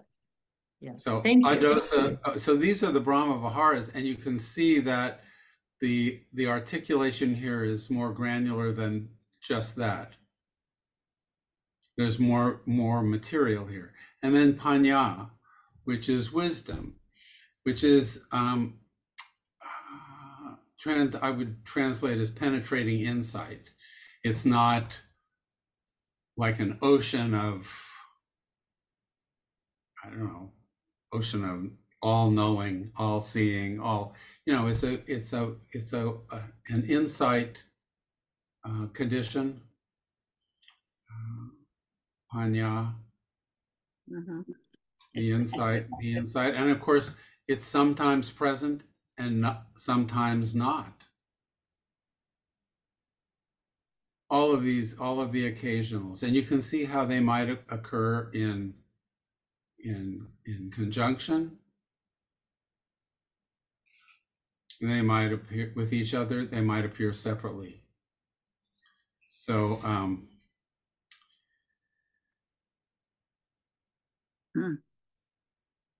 I would say one other thing I'd say about panya is it's an activity.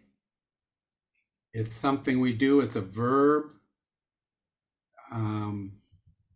The absence of delusion doesn't necessarily mean panya. Wisdom doesn't mean wisdom.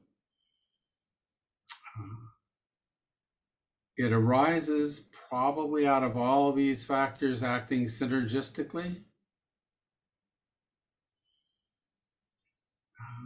It's a rarity. It's a moment of profound understanding.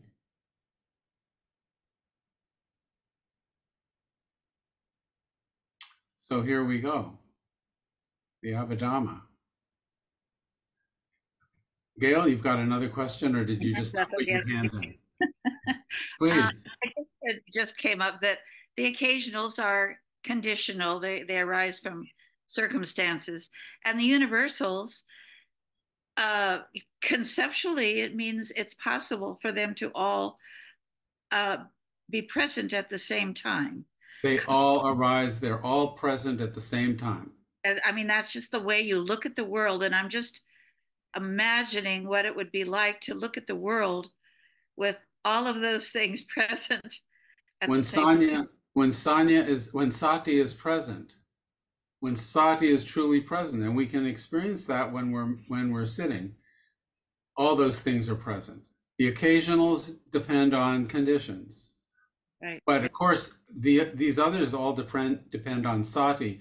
You can also cultivate not just sati, but look at cultivating hiri and ottappa, a particular attention to the ethical dimension, the sensitivity we have in our own recognition to suffering, and to the response of kindness. Josh, do you have you've got a question? We can move to questions here. I can put this. Yes, just a brief. Thanks for doing this. Just a brief. I don't know if it's a rhetorical question on your part to answer, or these these things in the suttas where they seem fantastical or things like that, and this notion of believing or disbelieving. I made a comment in the chat. I just don't see where, especially if we were looking for things that are truthful, where there's a requirement to believe or disbelieve anything. We can just take it as information until we can verify it for ourselves.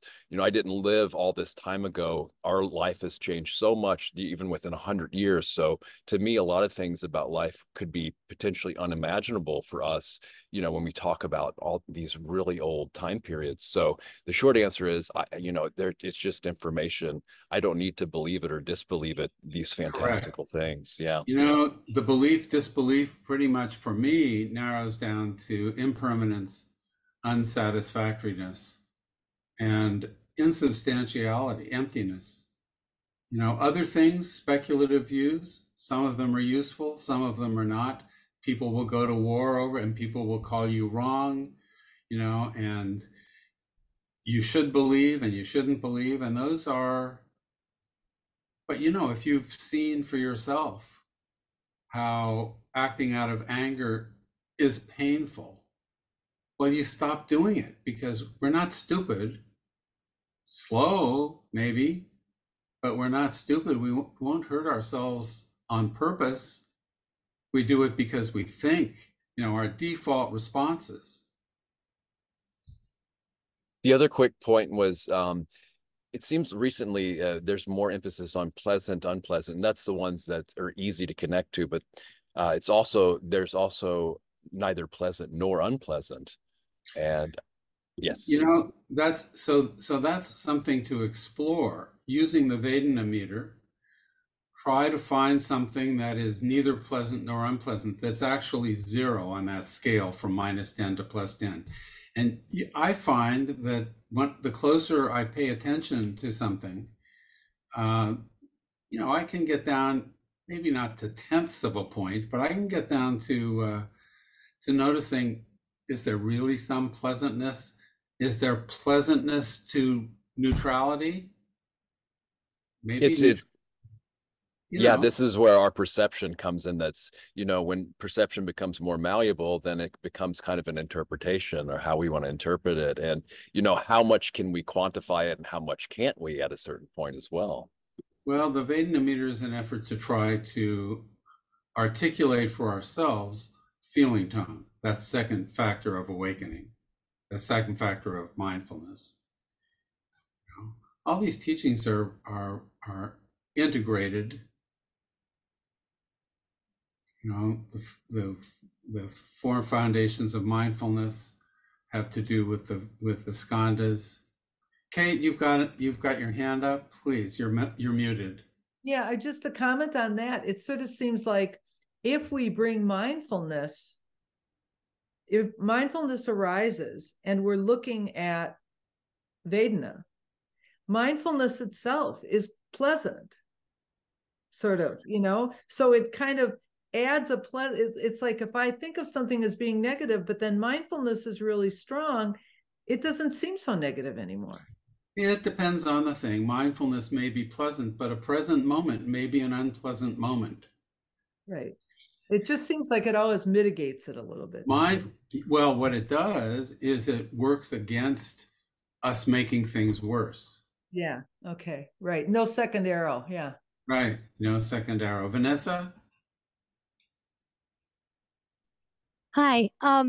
About the neither painful nor pleasant feeling, I was wondering if you could say something about something I read about it. It says, neither painful nor pleasant feeling is pleasant in virtue of knowledge, and painful in virtue of want of knowledge. Interesting. Well, there are all kinds of ideas out there. Neither pleasant nor unpleasant seems to me to be perhaps a point on a line. And so actually experiencing neither pleasant nor unpleasant is not a broad swath of experience that's neither pleasant nor unpleasant if you bring your attention to it, in my experience. Now, you may find that you bring your experience to, you know, a part of a sidewalk and you find it neither pleasant nor unpleasant. But if you start looking more at your experience, you'll notice the textures of the sidewalk. It's bright, maybe it's uncomfortable for your eyes. Maybe you notice stuff on the sidewalk that makes you cringe. You know, pleasant and unpleasant are constantly changing. And that's why equanimity, tatra macha tata, is a balancing act. It's a skill to develop. And we may not be able to do it as well as we can later on. We practice cultivating nibbana by cultivating the kusala factors, the skillful factors. And for me, I find Hiri and Ottappa really helpful guides. Look for opportunities to be kind. You know, we can practice not just trying to bring mindfulness to the moment as we encounter a homeless person, but look for opportunities to be kind. And maybe it only means just greeting them if they're trying to greet you. But watch the quality of our heart. I find that mindfulness of that a helpful tool for cultivating these factors, both the cognitive and the ethical dimensions. And sati is aware of kusala and akusala. It's that protective awareness. It's not just mindfulness of the breathing. I ramble on. Any last questions? This has been a rush through, like I say, a trailer. There, if you look at Andy's charts, you'll see he has a number of different things. You can explore rupa more. You can explore the mind processes, how mind moments progress. There's a huge amount of material here, unexplored largely. So it's an opportunity for you to get in there and dig around and, you know, see what you find. I recommend those books and the links, Andy's link and the Sati and Sutta Central.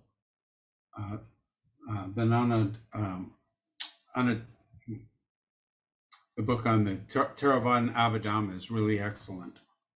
So there we go. We're closing it on 12. Rob, do you have